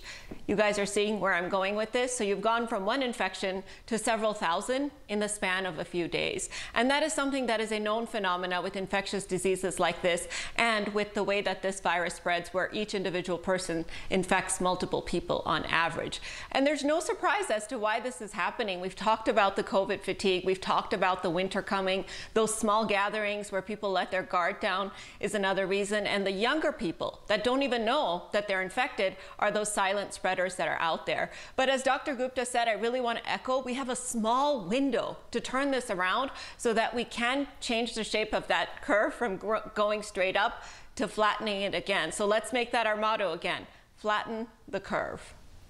I like it. All right, Doc, as far as actually having the virus is concerned, I keep hearing about brain fog.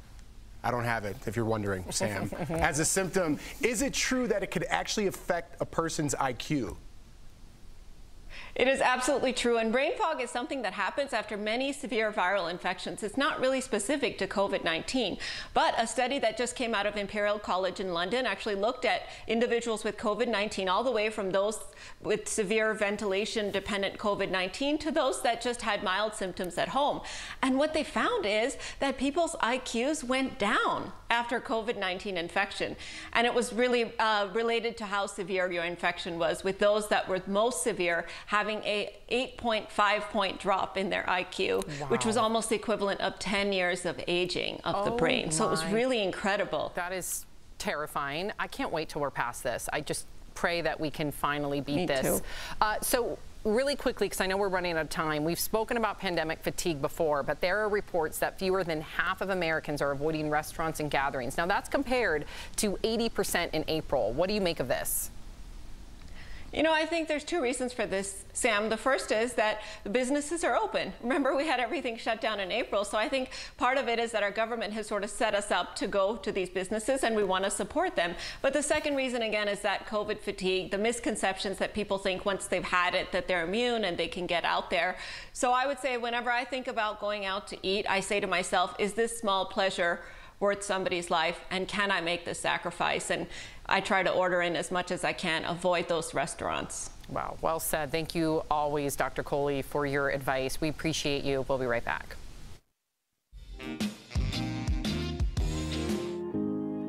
We want to honor the memory of Army veteran Anthony M. Hopkins, who died of complications of COVID-19 at the age of 70. Anthony served in Vietnam, South Korea, and in the Persian Gulf War. He retired with the rank of First Sergeant with 2 Bronze Stars and a Purple Heart. His service to our country inspired his son to join the Army and fight in the Iraq War. He had 3 other sons, a daughter, a wife, 16 grandchildren, and 4 great-grandchildren. We are incredibly sorry for their loss. Promotional consideration is brought to you by... We've all got...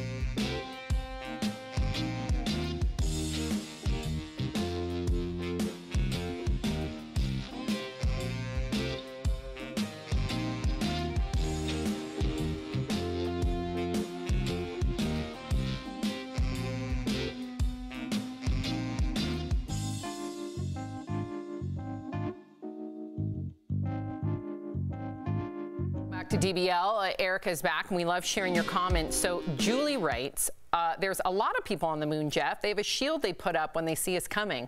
I like it. If you're sticking around, here's what's coming up. Gwen Stefani and Blake Shelton are celebrating their love in a big way. And Jamie Foxx remembers his younger sister, sadly gone too soon. DBL's new every day. We will be right back.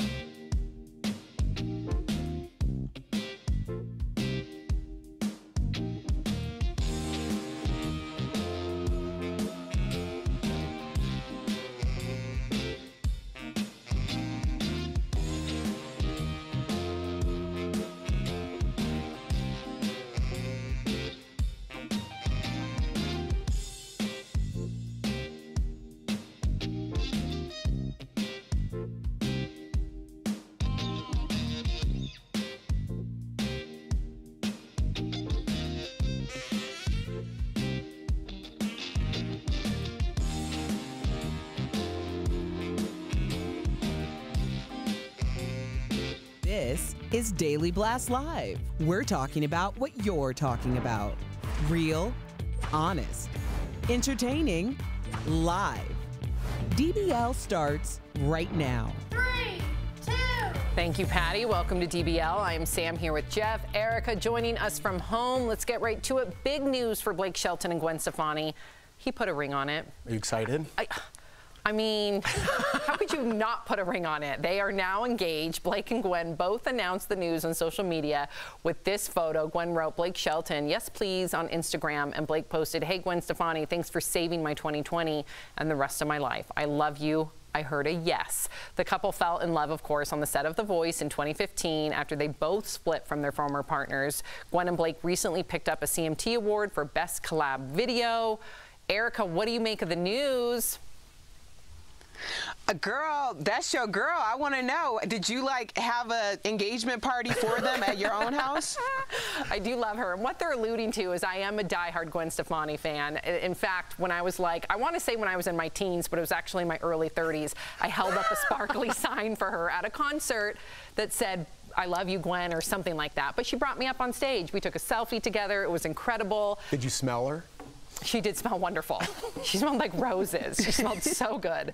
But I just love her style. I love her style. I love her voice. I love her singing. I love everything about her. I don't know if I would pick Blake Shelton for her, but I'm happy she's happy. See, my wife goes... Why don't you... I'm interested in knowing why. I don't know why that is. I just don't. Listen, they say yin and yang and opposites attract. They seem like they are polar opposites to me. You know, she's very punk rock. She's very...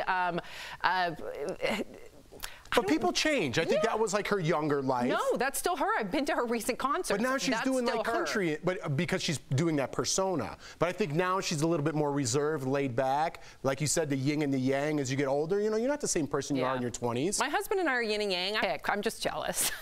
I'd pick me.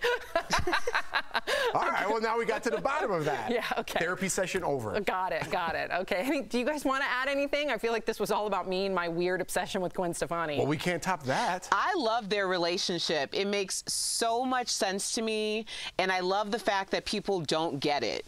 I just think that we are so like, this makes sense in our head because you're tall and you're tall.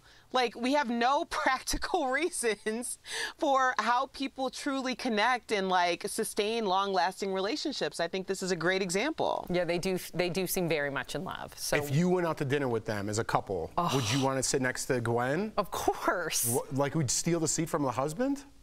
Yes, he can sit next to her all the time. I would definitely move my tush in right before And then they leave and they're like, last time we go out to dinner with those weirdos. She'd love me. I think she would.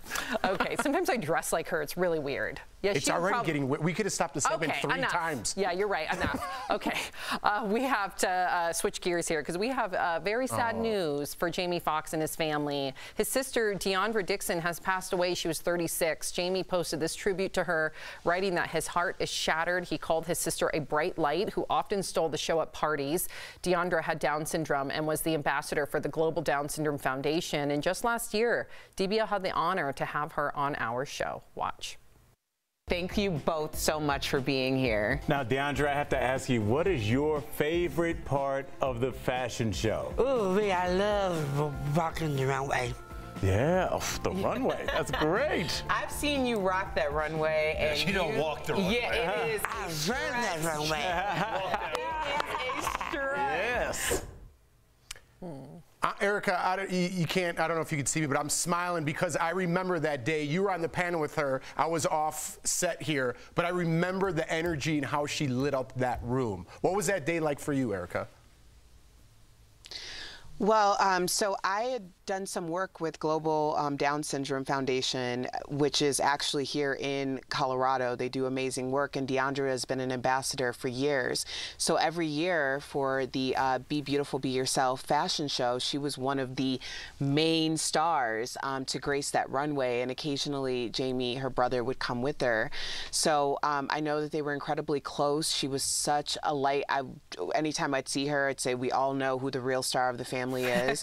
So it's very sad, and you know, may she rest in peace because she was a beautiful spirit. I know, and quite the activist too. Unbelievable. Tori interviewed her, yes, I think, and Jamie on the red carpet. I believe we have some footage of that. Oh, it's just B-roll. Oh, okay. Well, I remember what Erica was alluding to. There you go. Here it is, yeah. I'm proud of my brother and I'm proud of myself. I know Jamie can't dance. I've been dancing since I was 9 years old. I don't know who this guy is. He's not really a celebrity at all, but we want to talk to Deandra.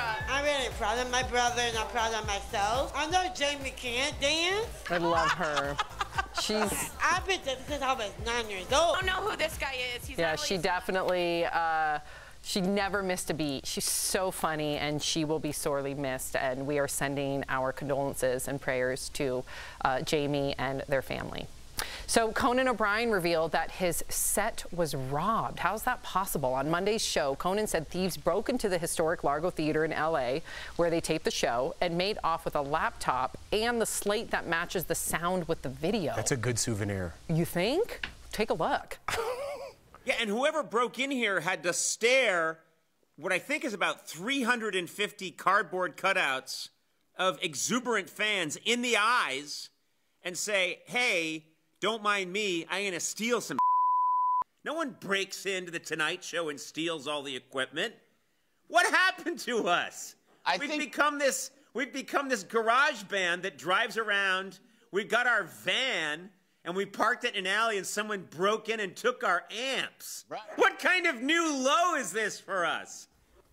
How bizarre. I'm guessing it's an inside job somehow. I don't know. Well, the slate, so everybody at home knows, is like the thing where you go action and you close. That's how you start the show. Mm-hmm. It's a pretty good souvenir. I'm not saying I would steal it, but I'm saying that's a good souvenir. There's many more things you could steal on that set than the slate. This is so suspect. This is so suspect. Tell me, girl. This is like that episode of King of Queens where Deacon and Kelly gave Doug and Carrie that ugly portrait of them, and then they had Patton Oswalt's character pretend to break in, but all he stole was that ugly painting. Like, that is suspect as hell, okay? I know exactly what she's talking about. And Doug had the big forearm and Carrie had the buck teeth. What? This is the most obscure reference No I've way, ever King heard of Queens is the funniest show ever. That was random. No way, that was I totally got that, Erica. No! I totally that is got historic, Sam.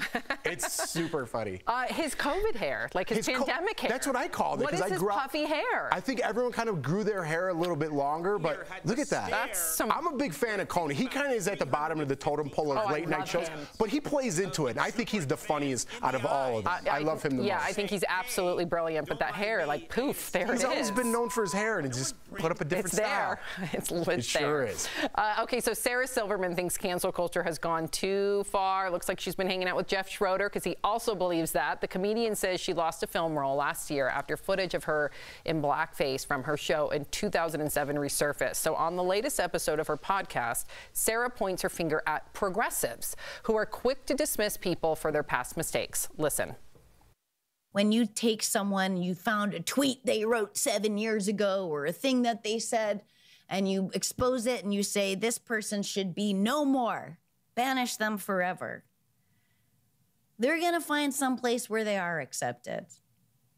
And it's not going to be with progressives. If we don't give these people a path to redemption, then they're going to go where they are accepted, which is the dark side.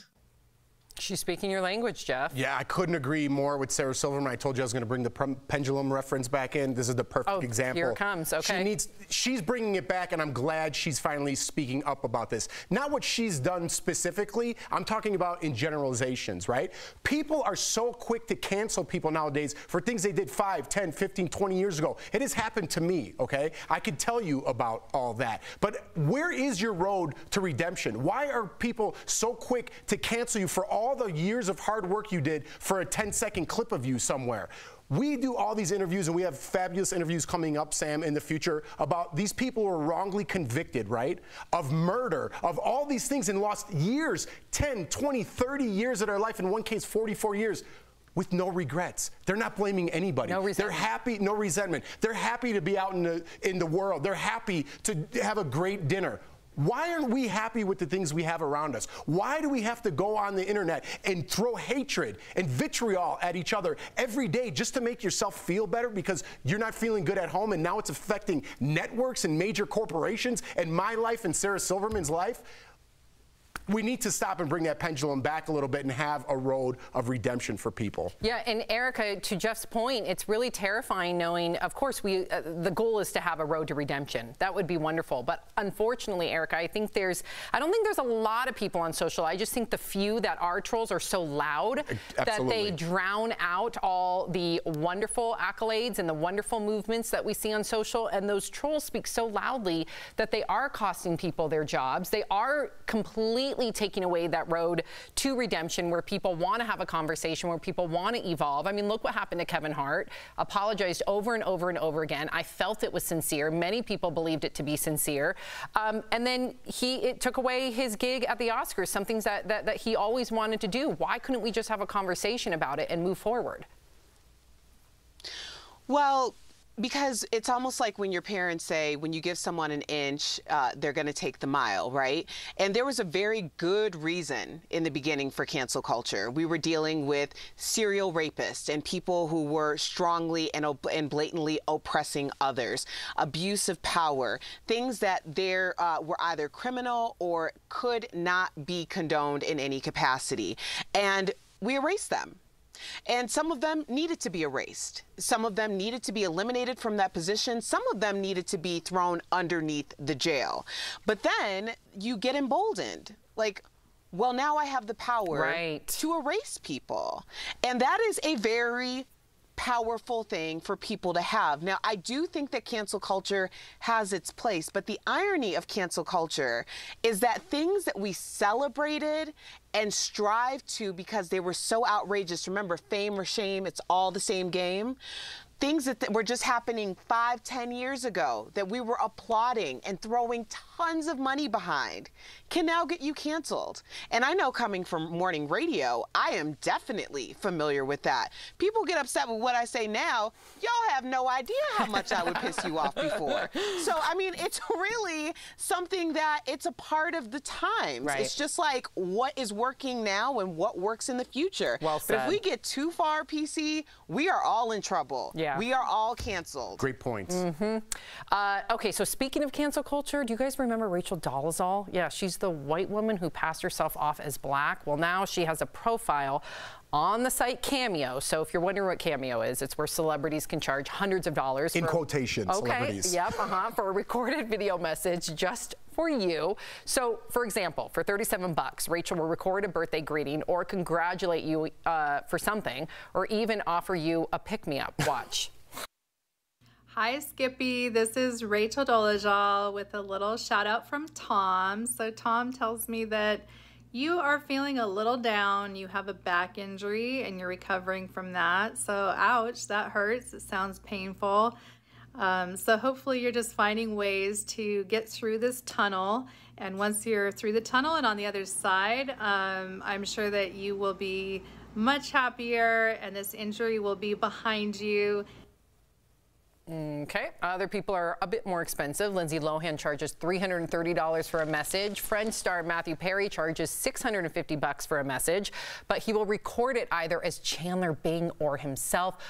Talk about, okay, so I know, Erica, I remember covering Rachel Dolezal on CNN, and we even had some interviews with her. I just looked at her now. It's amazing. And then we would have psychiatrists on, and Erica chime in behind that pillow of yours saying just what a narcissist she was. Of course, a number of other psychological things, but narcissism was the core issue. This leads to her thinking she can be on Cameo as a celebrity.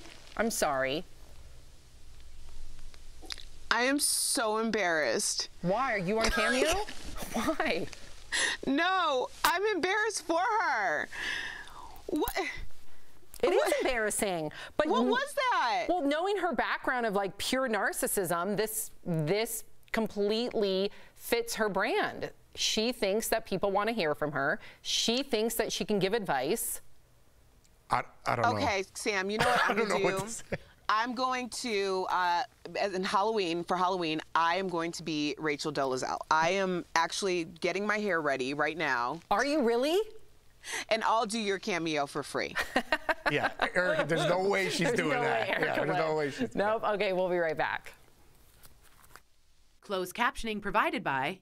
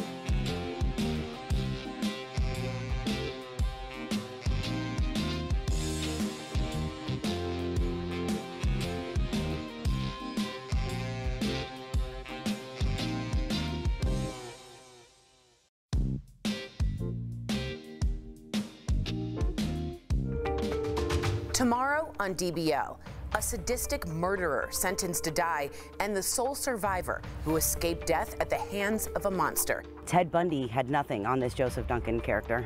It's a bone-chilling edition of True Crime Chronicles, tomorrow on DBL.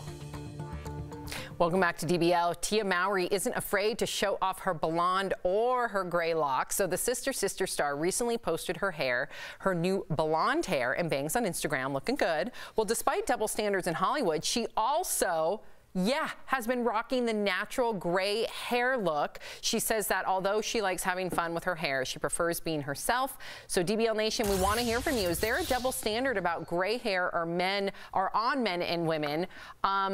Erica, is Erica here? Okay, there's Erica. So Erica, she's not only rocking her natural hair, which is something that you did on our show, which was still one of my favorite moments in DBL history, but she's rocking the gray hair, and there is a double standard with gray hair in women in Hollywood. I don't understand why this double standard still exists when everyone is dyeing their hair gray. You have like 14-year-olds with gray hair, so I don't get it. I do think it's interesting to see Tia rocking the gray when Tamara isn't, because we're always so used to them looking exactly alike as twins. But I don't think that the double standard is as big of a deal now. And you've always rocked that silver fox hair. There was a time where I didn't. Even I was like, you know what, living in LA and auditioning, I thought I had to look younger, right? And then finally I got rid of all that and I booked something. So just be yourself is the advice that I'm giving. But like I think Erica's right. I think we're kind of losing that double standard because, first of all, you're an actress in Hollywood or you're an actor in Hollywood. You could rock whatever you want to rock, and when it's time to come and do the movie, you could have a mohawk, you could put a wig on, you're acting, right? So I don't think there should be a double standard. There shouldn't be, but there definitely is when it comes to gray hair, and there definitely is when it comes to natural hair. I think a lot more women are rocking gray hair now, though. I think it's a look. I think to Erica's point, it's like an edgy look for maybe the youth, but there's still a double standard with women in like their 30s and plus, and there shouldn't be. I agree. Yeah. I agree. All right, nice. And I love your gray hair. We'll be right back. If you have Medicare, listen up. The Medicare enrollment deadline is only weeks away.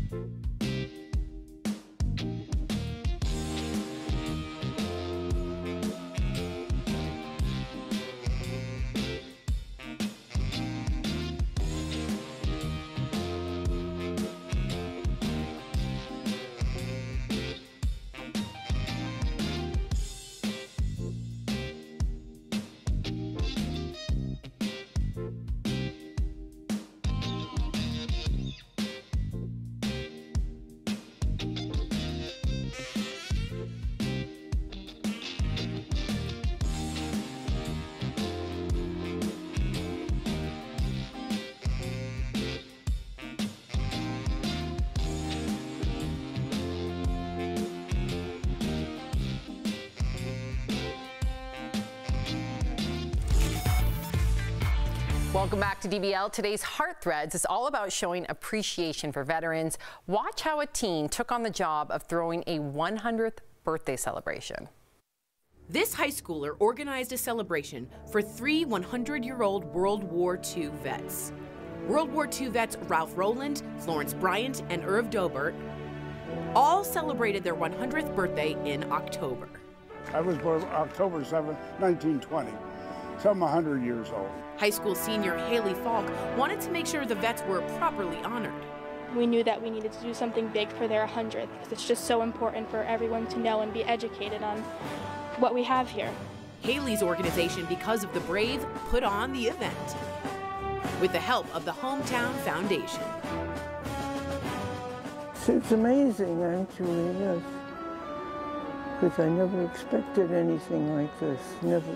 It's very special, and it's something that I'm very grateful for. Thank the Lord that I'm able to be here after all these years, because so many of my buddies are not here. The city came out to pay their respects in a fitting tribute, which is exactly what Haley had hoped for. This day isn't about anyone but them, and we're just so happy to celebrate them today.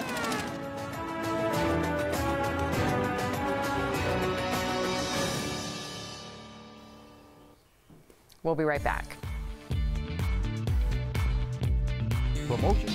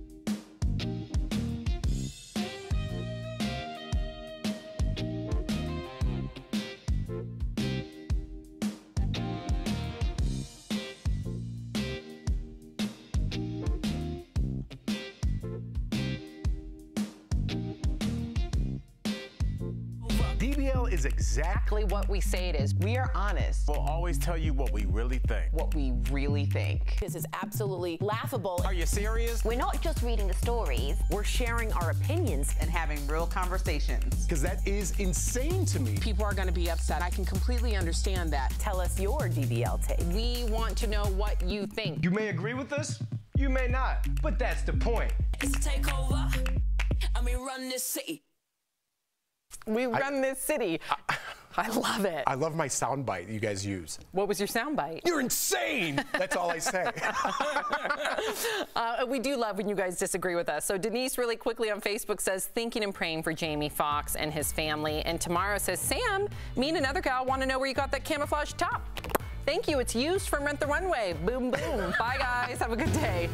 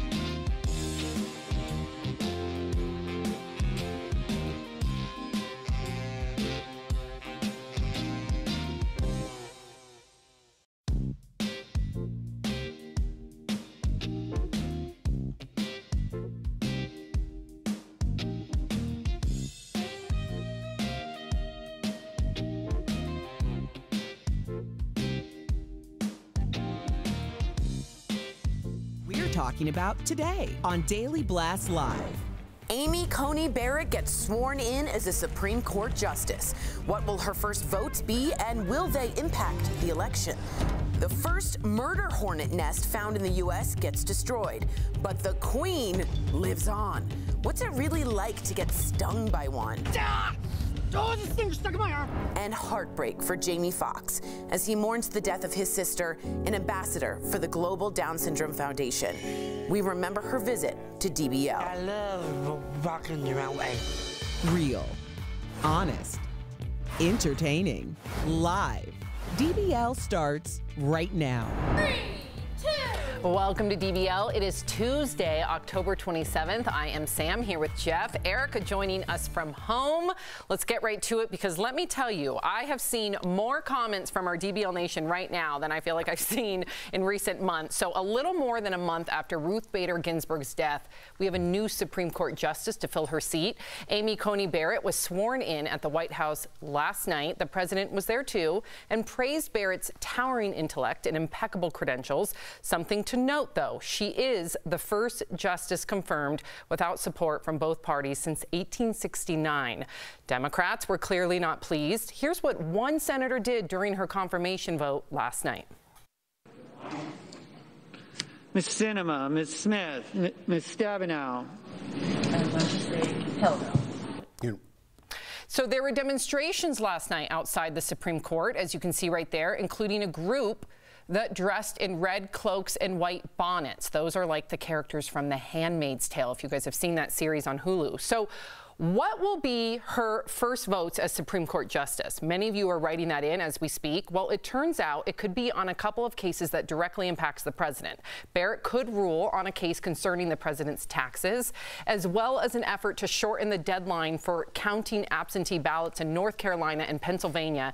Okay, Jeff, let me go right to you. What do you think of her confirmation? What do you make of some of these recent votes, and even the fact that I'm reading a lot of our viewers, of course, let me just preface this by many of the Republican and Trump supporters, big win for them, right? They're very happy. He delivered on this promise. However, I am reading your comments saying they're concerned, and these are more Democratic viewers, they're concerned about Roe v. Wade, they're concerned about same-sex marriage, trans rights, and the Affordable Care Act. What do we do with all this? Listen, I don't know how she's going to vote for all those, but I know it's a major concern, right? What I want to focus on right now is the election ahead, because we're only, what, a week away or something like that? A little more, 10 days, I don't know.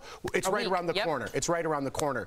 But that being said, it's a mess. We don't know how we're going to count all these votes. I don't think it's going to be, that's why I don't know the date, because I think it's going to be months from now. If we look back to 2000, when Al Gore was against George W., it wasn't until December they figured out that George W. won Florida, right? And it went to the Supreme Court, which was conservative 5-4, which is why George Bush was elected, which is why this is important now, because the courts seem to be stacked now 6-3. So if it comes down to the Supreme Court, it looks like Donald Trump will end up being president if it's that close, right? Well, then that would be her choosing party over country, which she's not supposed to do, Erica. What do you make? And I'm not saying she will do that. I'm just pointing out what happened in 2000, looking back to that reference. Erica?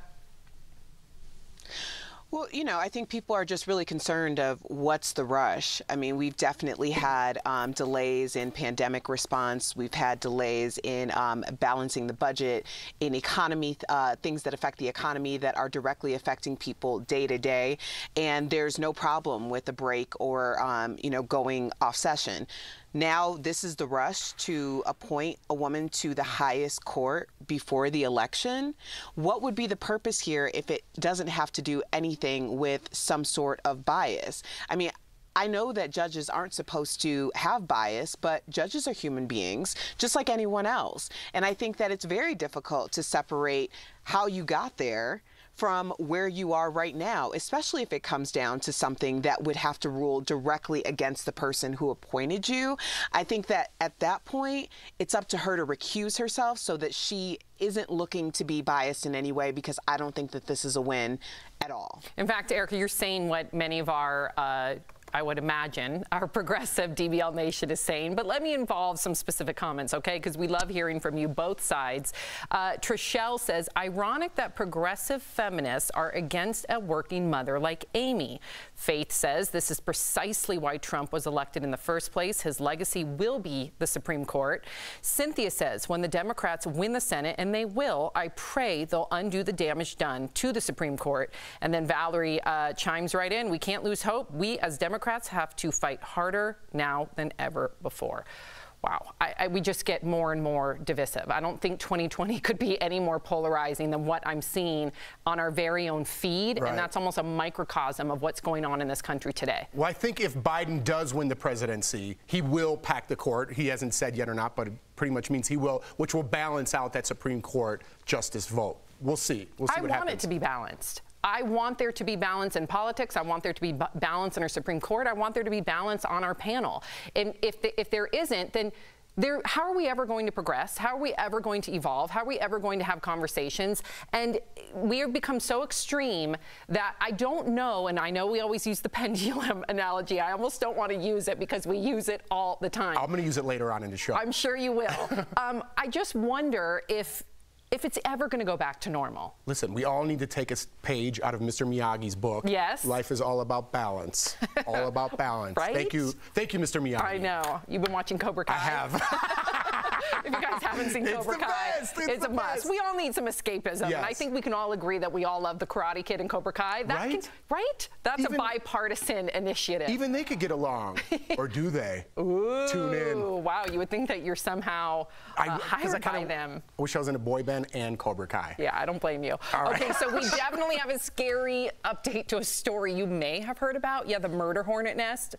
I can't even say that word without being like, whoa. 2000. Yeah, exactly. 2020. 2020. That's 2020. A murder hornet nest was found in Washington State, if you heard. But here's the thing. Here's the update. Authorities are saying they did not find the queen. What? Yes, she escaped, you guys. Agriculture officials wore these very intense protective suits while trying to eradicate the nest. They wrapped the tree in saran wrap, vacuumed out the giant insects. You can see the vacuum tube full of about 100 murder hornets. But of course, the one that's missing is that queen, you guys.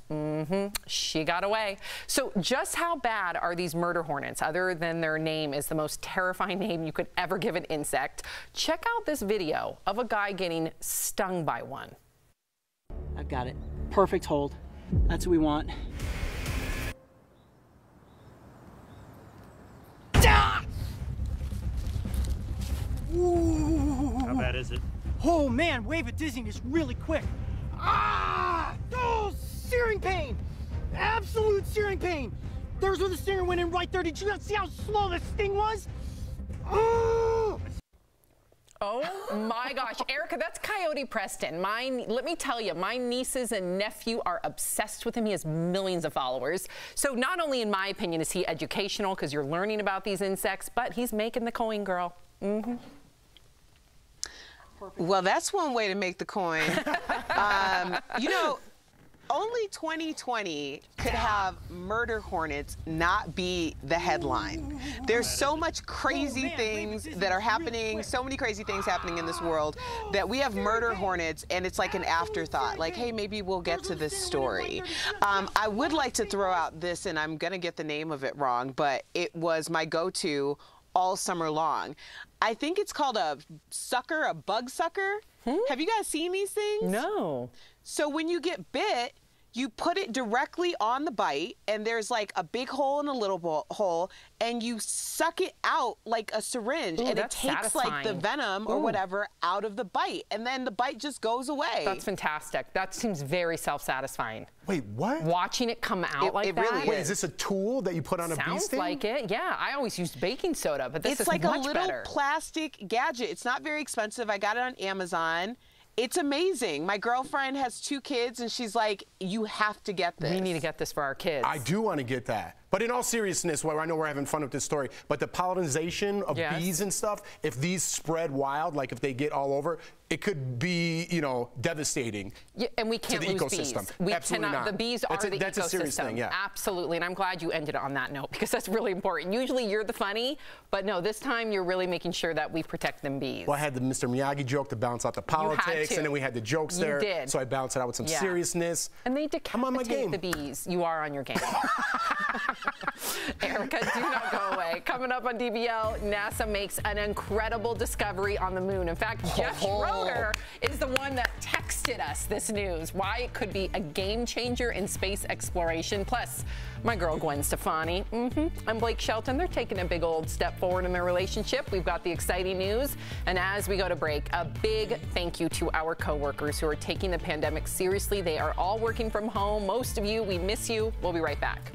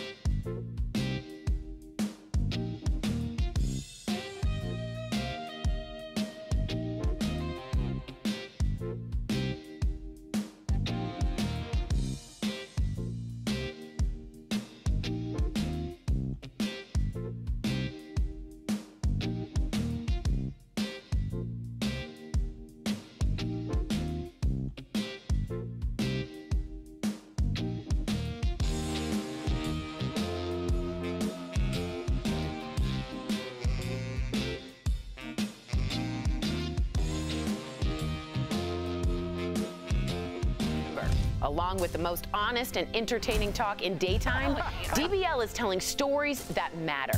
In a way, you're kind of admitting that you are not proud or happy with yourself. From a woman who began bleaching her skin as a teenager to a model who made the choice to amputate both of her legs. We are so proud of you. Tiger King's Carol Baskin answers the questions everyone wants to know. Oh my God. Well, you know, there was like a hitman that was hired to kill me. And nothing's off limits with Nancy Grace. Guess what, little girl? You're going to be charged with murder, too. In DBL's True Crime Chronicles, the origin story of the Amber Alert. And in Freedom Files, Wrongfully Convicted, a woman spends 17 years in prison for killing her son, but she didn't do it. You don't get to wake up from it and realize that it was just a dream. Also, a world-renowned psychic gives us a reading you have to see to believe. And our favorite mentalist, Wayne Hoffman, absolutely blows our minds. What is it? Okay, I'm gonna need some purity water over me. With all of that, and the election, the pandemic. That is insane to me. We have a lot to talk about. So join our conversation every day this November on DBL. Y'all better turn in. You know why I said turn? You're going to say turn up? No, because I said y'all. And then I already got self-conscious that I said y'all. So then tune turned into turn. And then it was just this like snowball effect. I think you were going to say turned. And then you pulled back. That's funny. I wish that were the case. Okay, so it turns out the moon isn't just a bunch of rock and moon dust. NASA says it's found water and ice on the lunar surface, enough of it, in fact, to be able to support a colony. They can harvest the ice for water to drink, but they can also break it apart to use for oxygen and for hydrogen. Get this, for fuel for rockets. Wow. Scientists say this is a total game changer. So the question is, who's going to the moon colony? It's called lunar water. How cool is that? How awesome is that? Yes. Why aren't people more fascinated in this? Why aren't we on the moon like once a week? Why are we? Because it costs money. But I don't understand. If we went to Egypt and there's nothing there, Jeff. There's water nothing there that we haven't found because we've never been there. If we will go to Egypt 11 times, we wouldn't have found all these awesome tombs. Let's get back there because I think there's a community living inside there, and the outer part is just a shell to save them. Oh yeah, that's his. They don't want us there. This is Jeff's. They don't want us there. I'm sure there are people that are like, hey, there's a community at Jeff's house that I'd like to check out. But if they came in, that would be rude, right? I heard they're huge Big Brother fans on the moon. There's no community of moon aliens inside those craters. How do we know? We've never been there. We've been to the moon. Not in the middle? We have not been into the middle. Now, I don't think we've been into the craters either. Now, first of all, we've known that there's been water on the moon, but it was always on the cold, dark side. We never knew that there was water on the sunlit side. So we finally know that there's water on the sunlit side, which will save us a lot of money because if we ever wanted to set up a station there, which we have, you would have to you'd have to set out launches of water to keep everybody alive. That's like hundreds of thousands of dollars. So it'll save money. Who knows what else this will mean, but very cool. Hundreds of thousands of dollars in the scheme of things? You know who else has a surplus of water and resources? Here. Canada, and they're much closer. Canada has 10 times the natural resources per citizen than any other country, and they're right upstairs. No, okay? I'm with Jeff. We don't have to go to the moon. I'm so sick of Earth news. I want moon news. Right. I'm sick of what's happening on this planet. I want to talk more about lunar water. I do too. Yeah, and even your theory. So tell us about your theory. You have 5 seconds. So here's what, all right, I can't do it in 5 seconds, okay. But you see how it's always like getting blasted with asteroids, the moon? That's to protect the life inside. You know what I just said. I don't know about that. I don't know why the water doesn't escape, because there's very little atmosphere, if not any atmosphere. But maybe if we went there and studied it, we'd get a better idea of what's going on, and then they could debunk my theory. Until they debunk my theory, I'm sticking with it. You sound bananas. Hey, Erica, it's better than politics. It's true. Erica, stick around. Coming up on DBL, comedian Sarah Silverman takes on cancel culture, why she says it's not the right answer, and the disturbing numbers that prove pandemic fatigue is actually a real thing. In fact, our medical pro, Dr. Payal Kohli, tells us why we still need to keep our guard up against the coronavirus. Ladies, what's the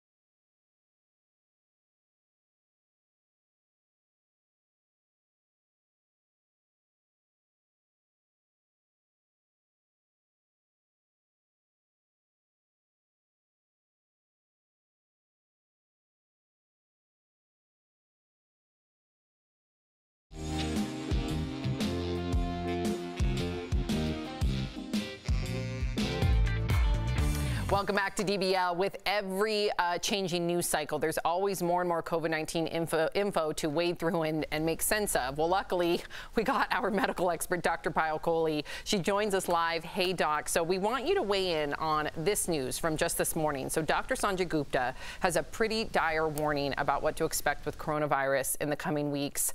Very scary. Take a look.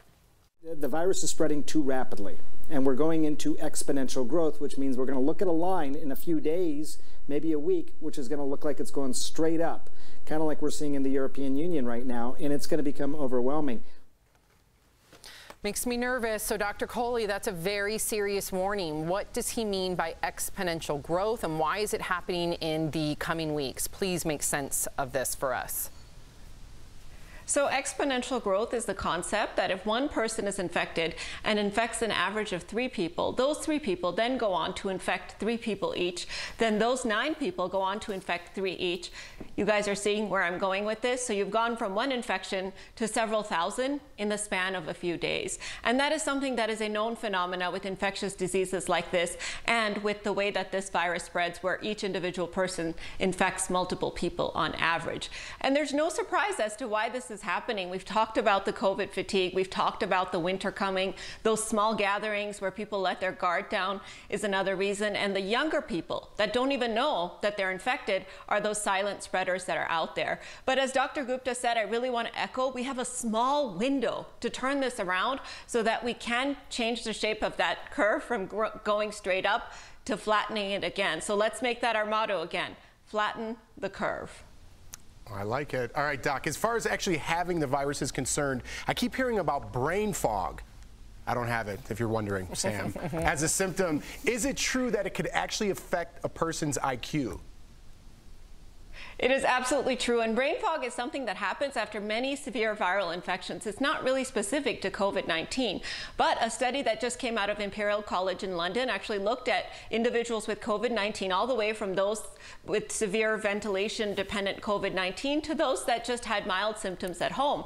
And what they found is that people's IQs went down after COVID-19 infection, and it was really related to how severe your infection was, with those that were most severe having a 8.5 point drop in their IQ, which was almost the equivalent of 10 years of aging of the brain. So it was really incredible. That is terrifying. I can't wait till we're past this. I just pray that we can finally beat this.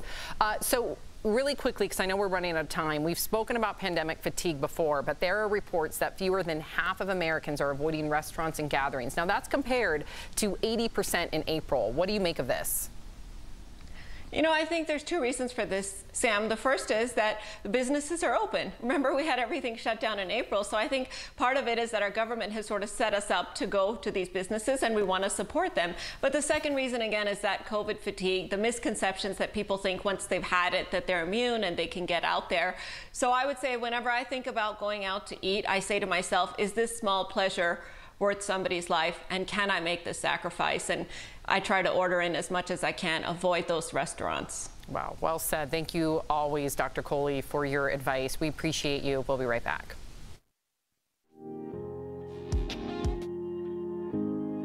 We want to honor the memory of Army veteran Anthony M. Hopkins, who died of complications of COVID-19 at the age of 70. Anthony served in Vietnam, South Korea, and in the Persian Gulf War. He retired with the rank of First Sergeant with 2 Bronze Stars and a Purple Heart. His service to our country inspired his son to join the Army and fight in the Iraq War. He had 3 other sons, a daughter, a wife, 16 grandchildren, and 4 great-grandchildren. We are incredibly sorry for their loss. Promote.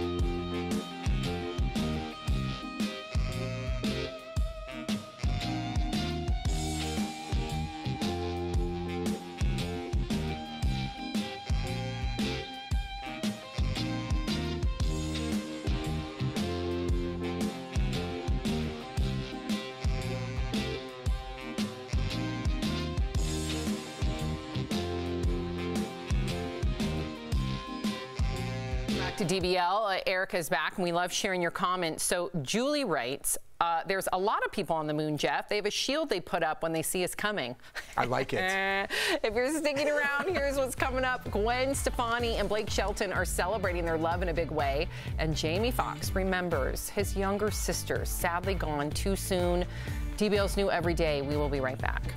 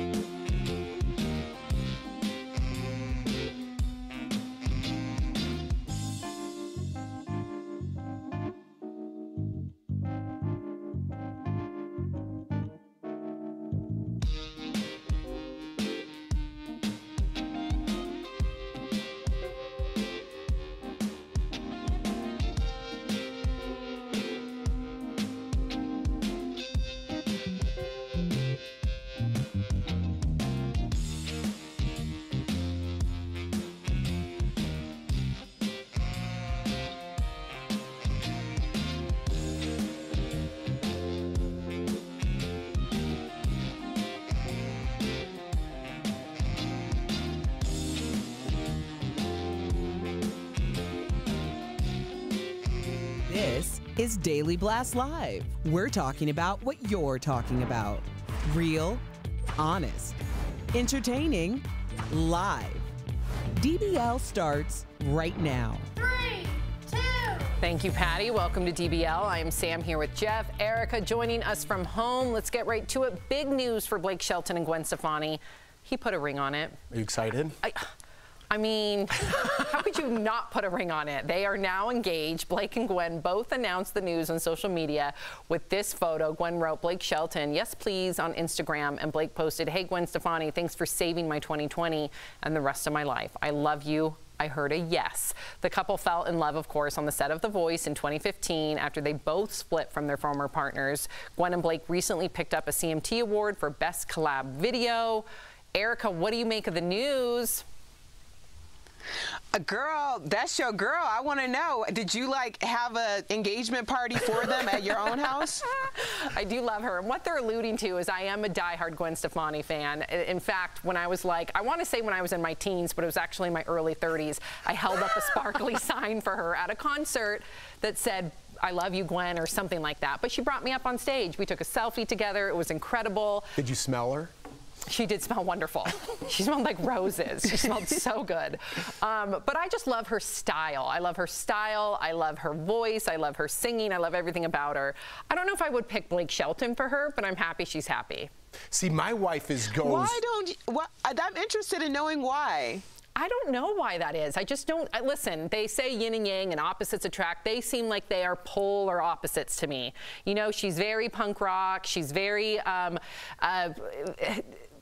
But people change. I think that was her younger life. No, that's still her. I've been to her recent concerts. But now she's doing country, but because she's doing that persona. But I think now she's a little bit more reserved, laid back. Like you said, the yin and the yang as you get older. You know, you're not the same person you are in your 20s. My husband and I are yin and yang. I'm happy for her. Us too. Yeah, I don't know who I would pick. I'm just jealous.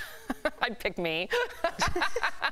All right, well, now we got to the bottom of that. Yeah, okay. Therapy session over. Got it. Okay. Do you guys want to add anything? I feel like this was all about me and my weird obsession with Gwen Stefani. Well, we can't top that. I love their relationship. It makes so much sense to me, and I love the fact that people don't get it. I just think that we are so like, this makes sense in our head because you're tall and you're tall. Like, we have no practical reasons for how people truly connect and like sustain long-lasting relationships. I think this is a great example. Yeah, they do seem very much in love. So if you went out to dinner with them as a couple, would you want to sit next to Gwen? Of course. Like, we'd steal the seat from the husband? Yes, he can sit next to her all the time. I would definitely move my tush in right before And then they leave and they're like, last time we go out to dinner with those weirdos. She'd love me. I think she would. Okay, sometimes I dress like her. It's really weird. Yeah, it's already getting weird. We could have stopped the segment three times. Yeah, you're right. Enough. Okay. We have to switch gears here because we have very sad news for Jamie Foxx and his family. His sister, Deandra Dixon, has passed away. She was 36. Jamie posted this tribute to her, writing that his heart is shattered. He called his sister a bright light who often stole the show at parties.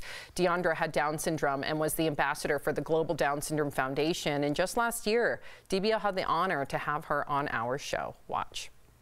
Thank you both so much for being here. Now, Deandra, I have to ask you, what is your favorite part of the fashion show? Ooh, I love walking the runway.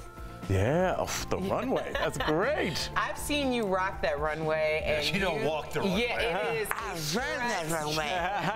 It is a strut. Yes. Erica, I don't know if you can see me, but I'm smiling because I remember that day. You were on the panel with her. I was off set here, but I remember the energy and how she lit up that room. What was that day like for you, Erica? Well, so I had done some work with Global Down Syndrome Foundation, which is actually here in Colorado. They do amazing work, and Deandra has been an ambassador for years. So every year for the Be Beautiful, Be Yourself fashion show, she was one of the main stars to grace that runway, and occasionally Jamie, her brother, would come with her. So I know that they were incredibly close. She was such a light. Anytime I'd see her, I'd say, we all know who the real star of the family is. So it's very sad, and you know, may she rest in peace because she was a beautiful spirit. I know, and quite the activist too. Unbelievable. Tori interviewed her, yes, I think, and Jamie on the red carpet. I believe we have some footage of that. Oh, it's just B-roll. Oh, okay. Well, I remember what Erica was alluding to. There you go. Here it is, yeah. I'm proud of my brother and I'm proud of myself. I know Jamie can't dance. I've been dancing since I was 9 years old. I don't know who this guy is. He's not really a celebrity at all, but we want to talk to Deandra. I'm really proud of my brother and I'm proud of myself. I know Jamie can't dance. I love her. I've been dancing since I was 9 years old. I don't know who this guy is. He's yeah, not really she definitely. She never missed a beat. She's so funny, and she will be sorely missed. And we are sending our condolences and prayers to Jamie and their family.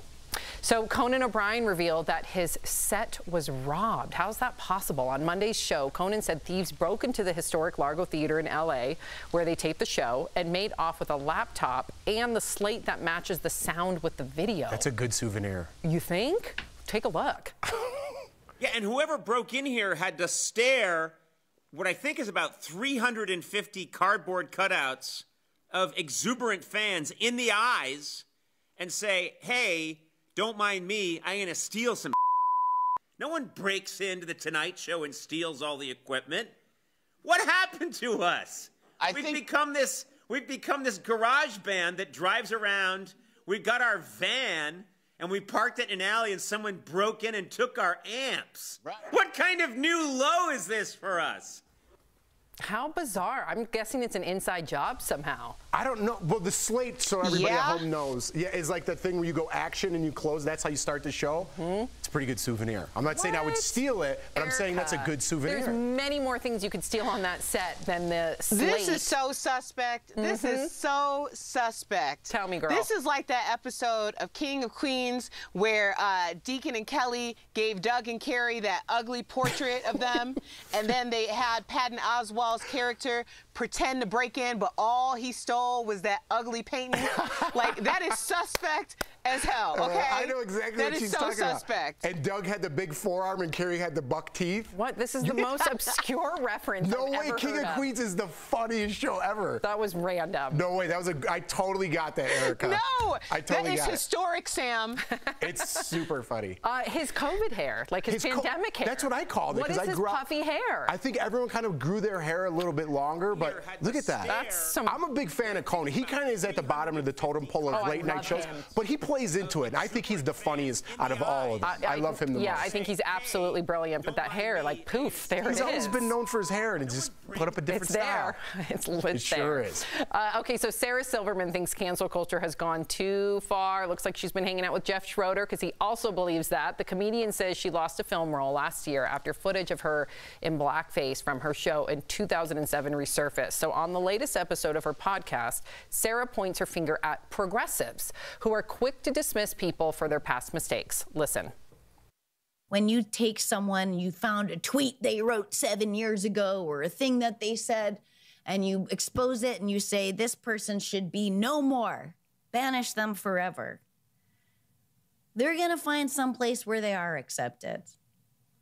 And it's not going to be with progressives. If we don't give these people a path to redemption, then they're going to go where they are accepted, which is the dark side.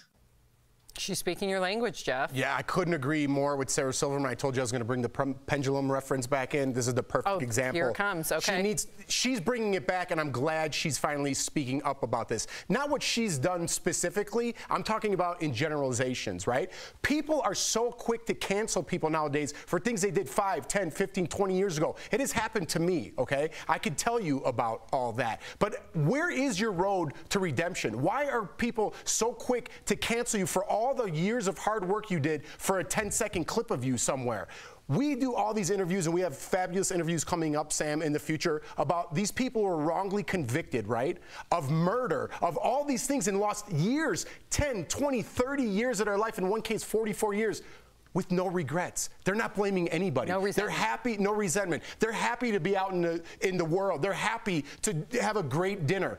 Why aren't we happy with the things we have around us? Why do we have to go on the internet and throw hatred and vitriol at each other every day just to make yourself feel better because you're not feeling good at home, and now it's affecting networks and major corporations and my life and Sarah Silverman's life?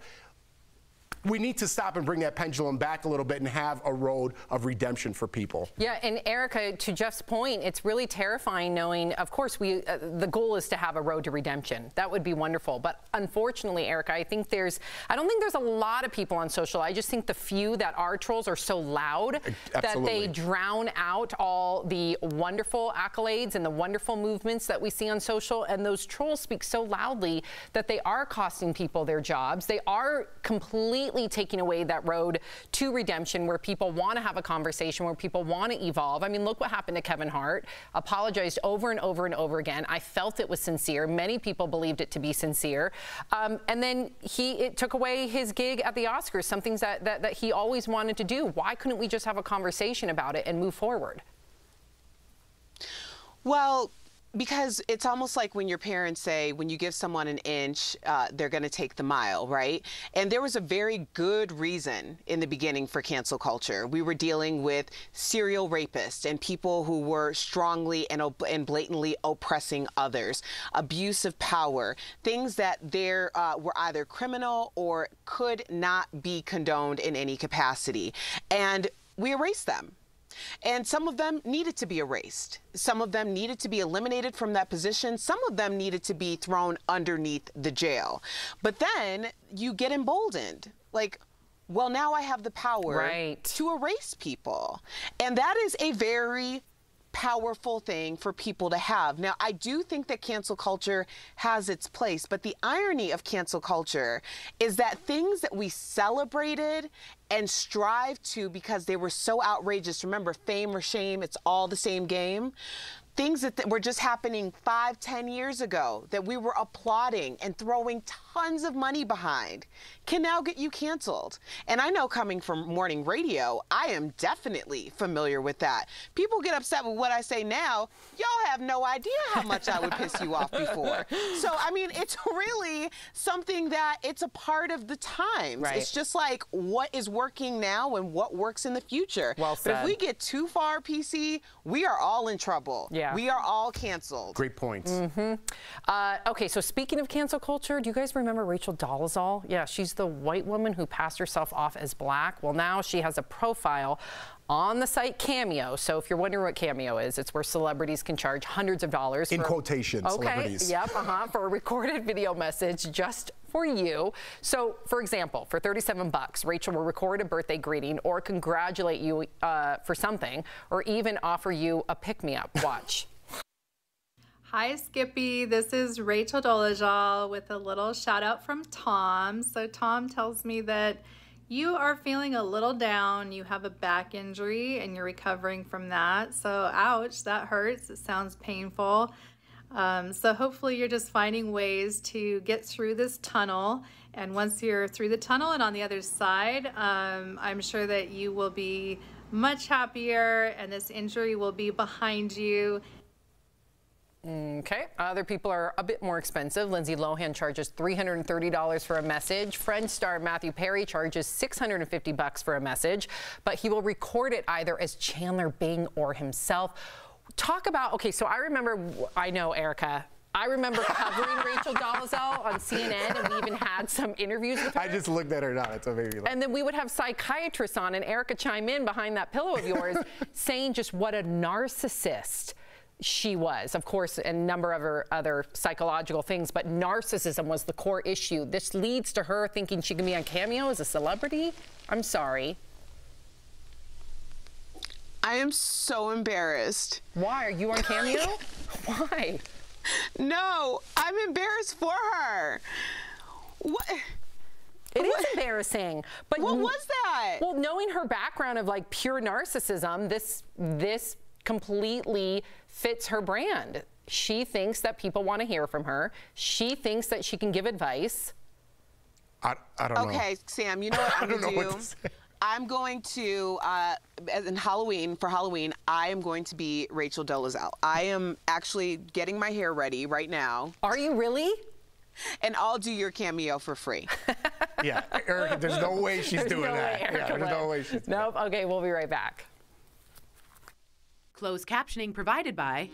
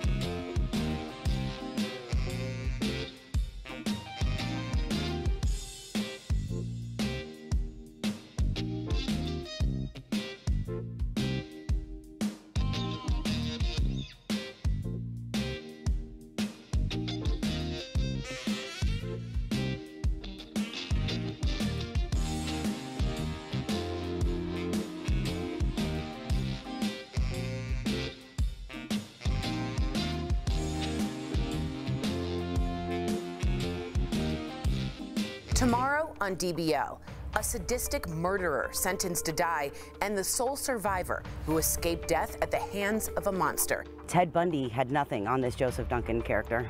It's a bone-chilling edition of True Crime Chronicles, tomorrow on DBL. Welcome back to DBL. Tia Mowry isn't afraid to show off her blonde or her gray locks. So the Sister star recently posted her new blonde hair and bangs on Instagram, looking good. Well, despite double standards in Hollywood, she also has been rocking the natural gray hair look. She says that although she likes having fun with her hair, she prefers being herself. So DBL Nation, we want to hear from you. Is there a double standard about gray hair or on men and women? Erica, is Erica here? Okay, there's Erica. So Erica, she's not only rocking her natural hair, which is something that you did on our show, which was still one of my favorite moments in DBL history, but she's rocking the gray hair, and there is a double standard with gray hair in women in Hollywood. I don't understand why this double standard still exists when everyone is dyeing their hair gray. You have like 14-year-olds with gray hair, so I don't get it. I do think it's interesting to see Tia rocking the gray when Tamara isn't, because we're always so used to them looking exactly alike as twins. But I don't think that the double standard is as big of a deal now. And you've always rocked that silver fox hair. There was a time where I didn't. Even I was like, you know what, living in LA and auditioning, I thought I had to look younger, right? And then finally I got rid of all that and I booked something. So just be yourself is the advice that I'm giving. But like I think Erica's right. I think we're kind of losing that double standard because, first of all, you're an actress in Hollywood or you're an actor in Hollywood. You could rock whatever you want to rock, and when it comes to come and do the movie, you could have a mohawk, you could put a wig on, you're acting, right? So I don't think there should be a double standard. There shouldn't be, but there definitely is when it comes to gray hair, and there definitely is when it comes to natural hair. I think a lot more women are rocking gray hair now, though. I think it's a look. I think to Erica's point, it's like an edgy look for maybe the youth, but there's still a double standard with women in like their 30s and plus, and there shouldn't be. I agree. Yeah. I agree. All right, nice. And I love your gray hair. We'll be right back. If you have met...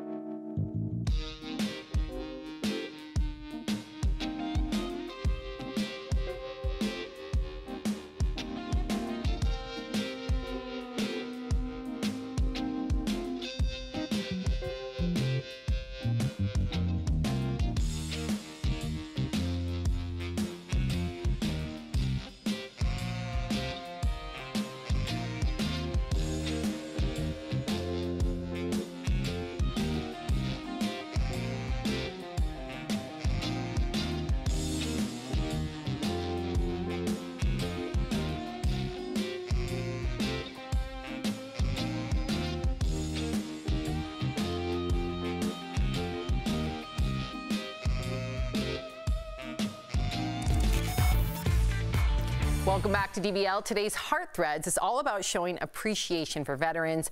Watch how a teen took on the job of throwing a 100th birthday celebration.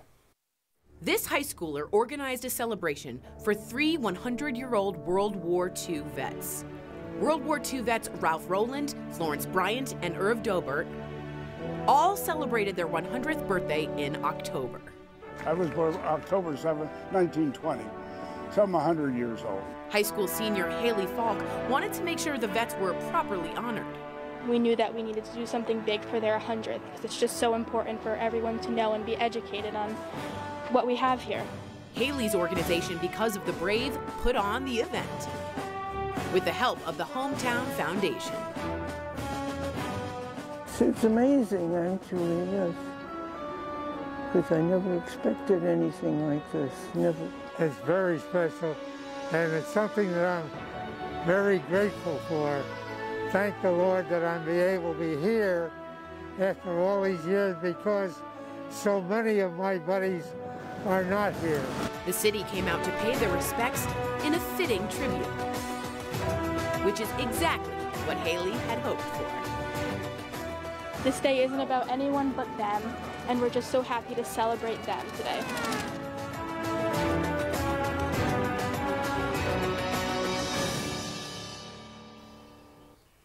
We'll be right back.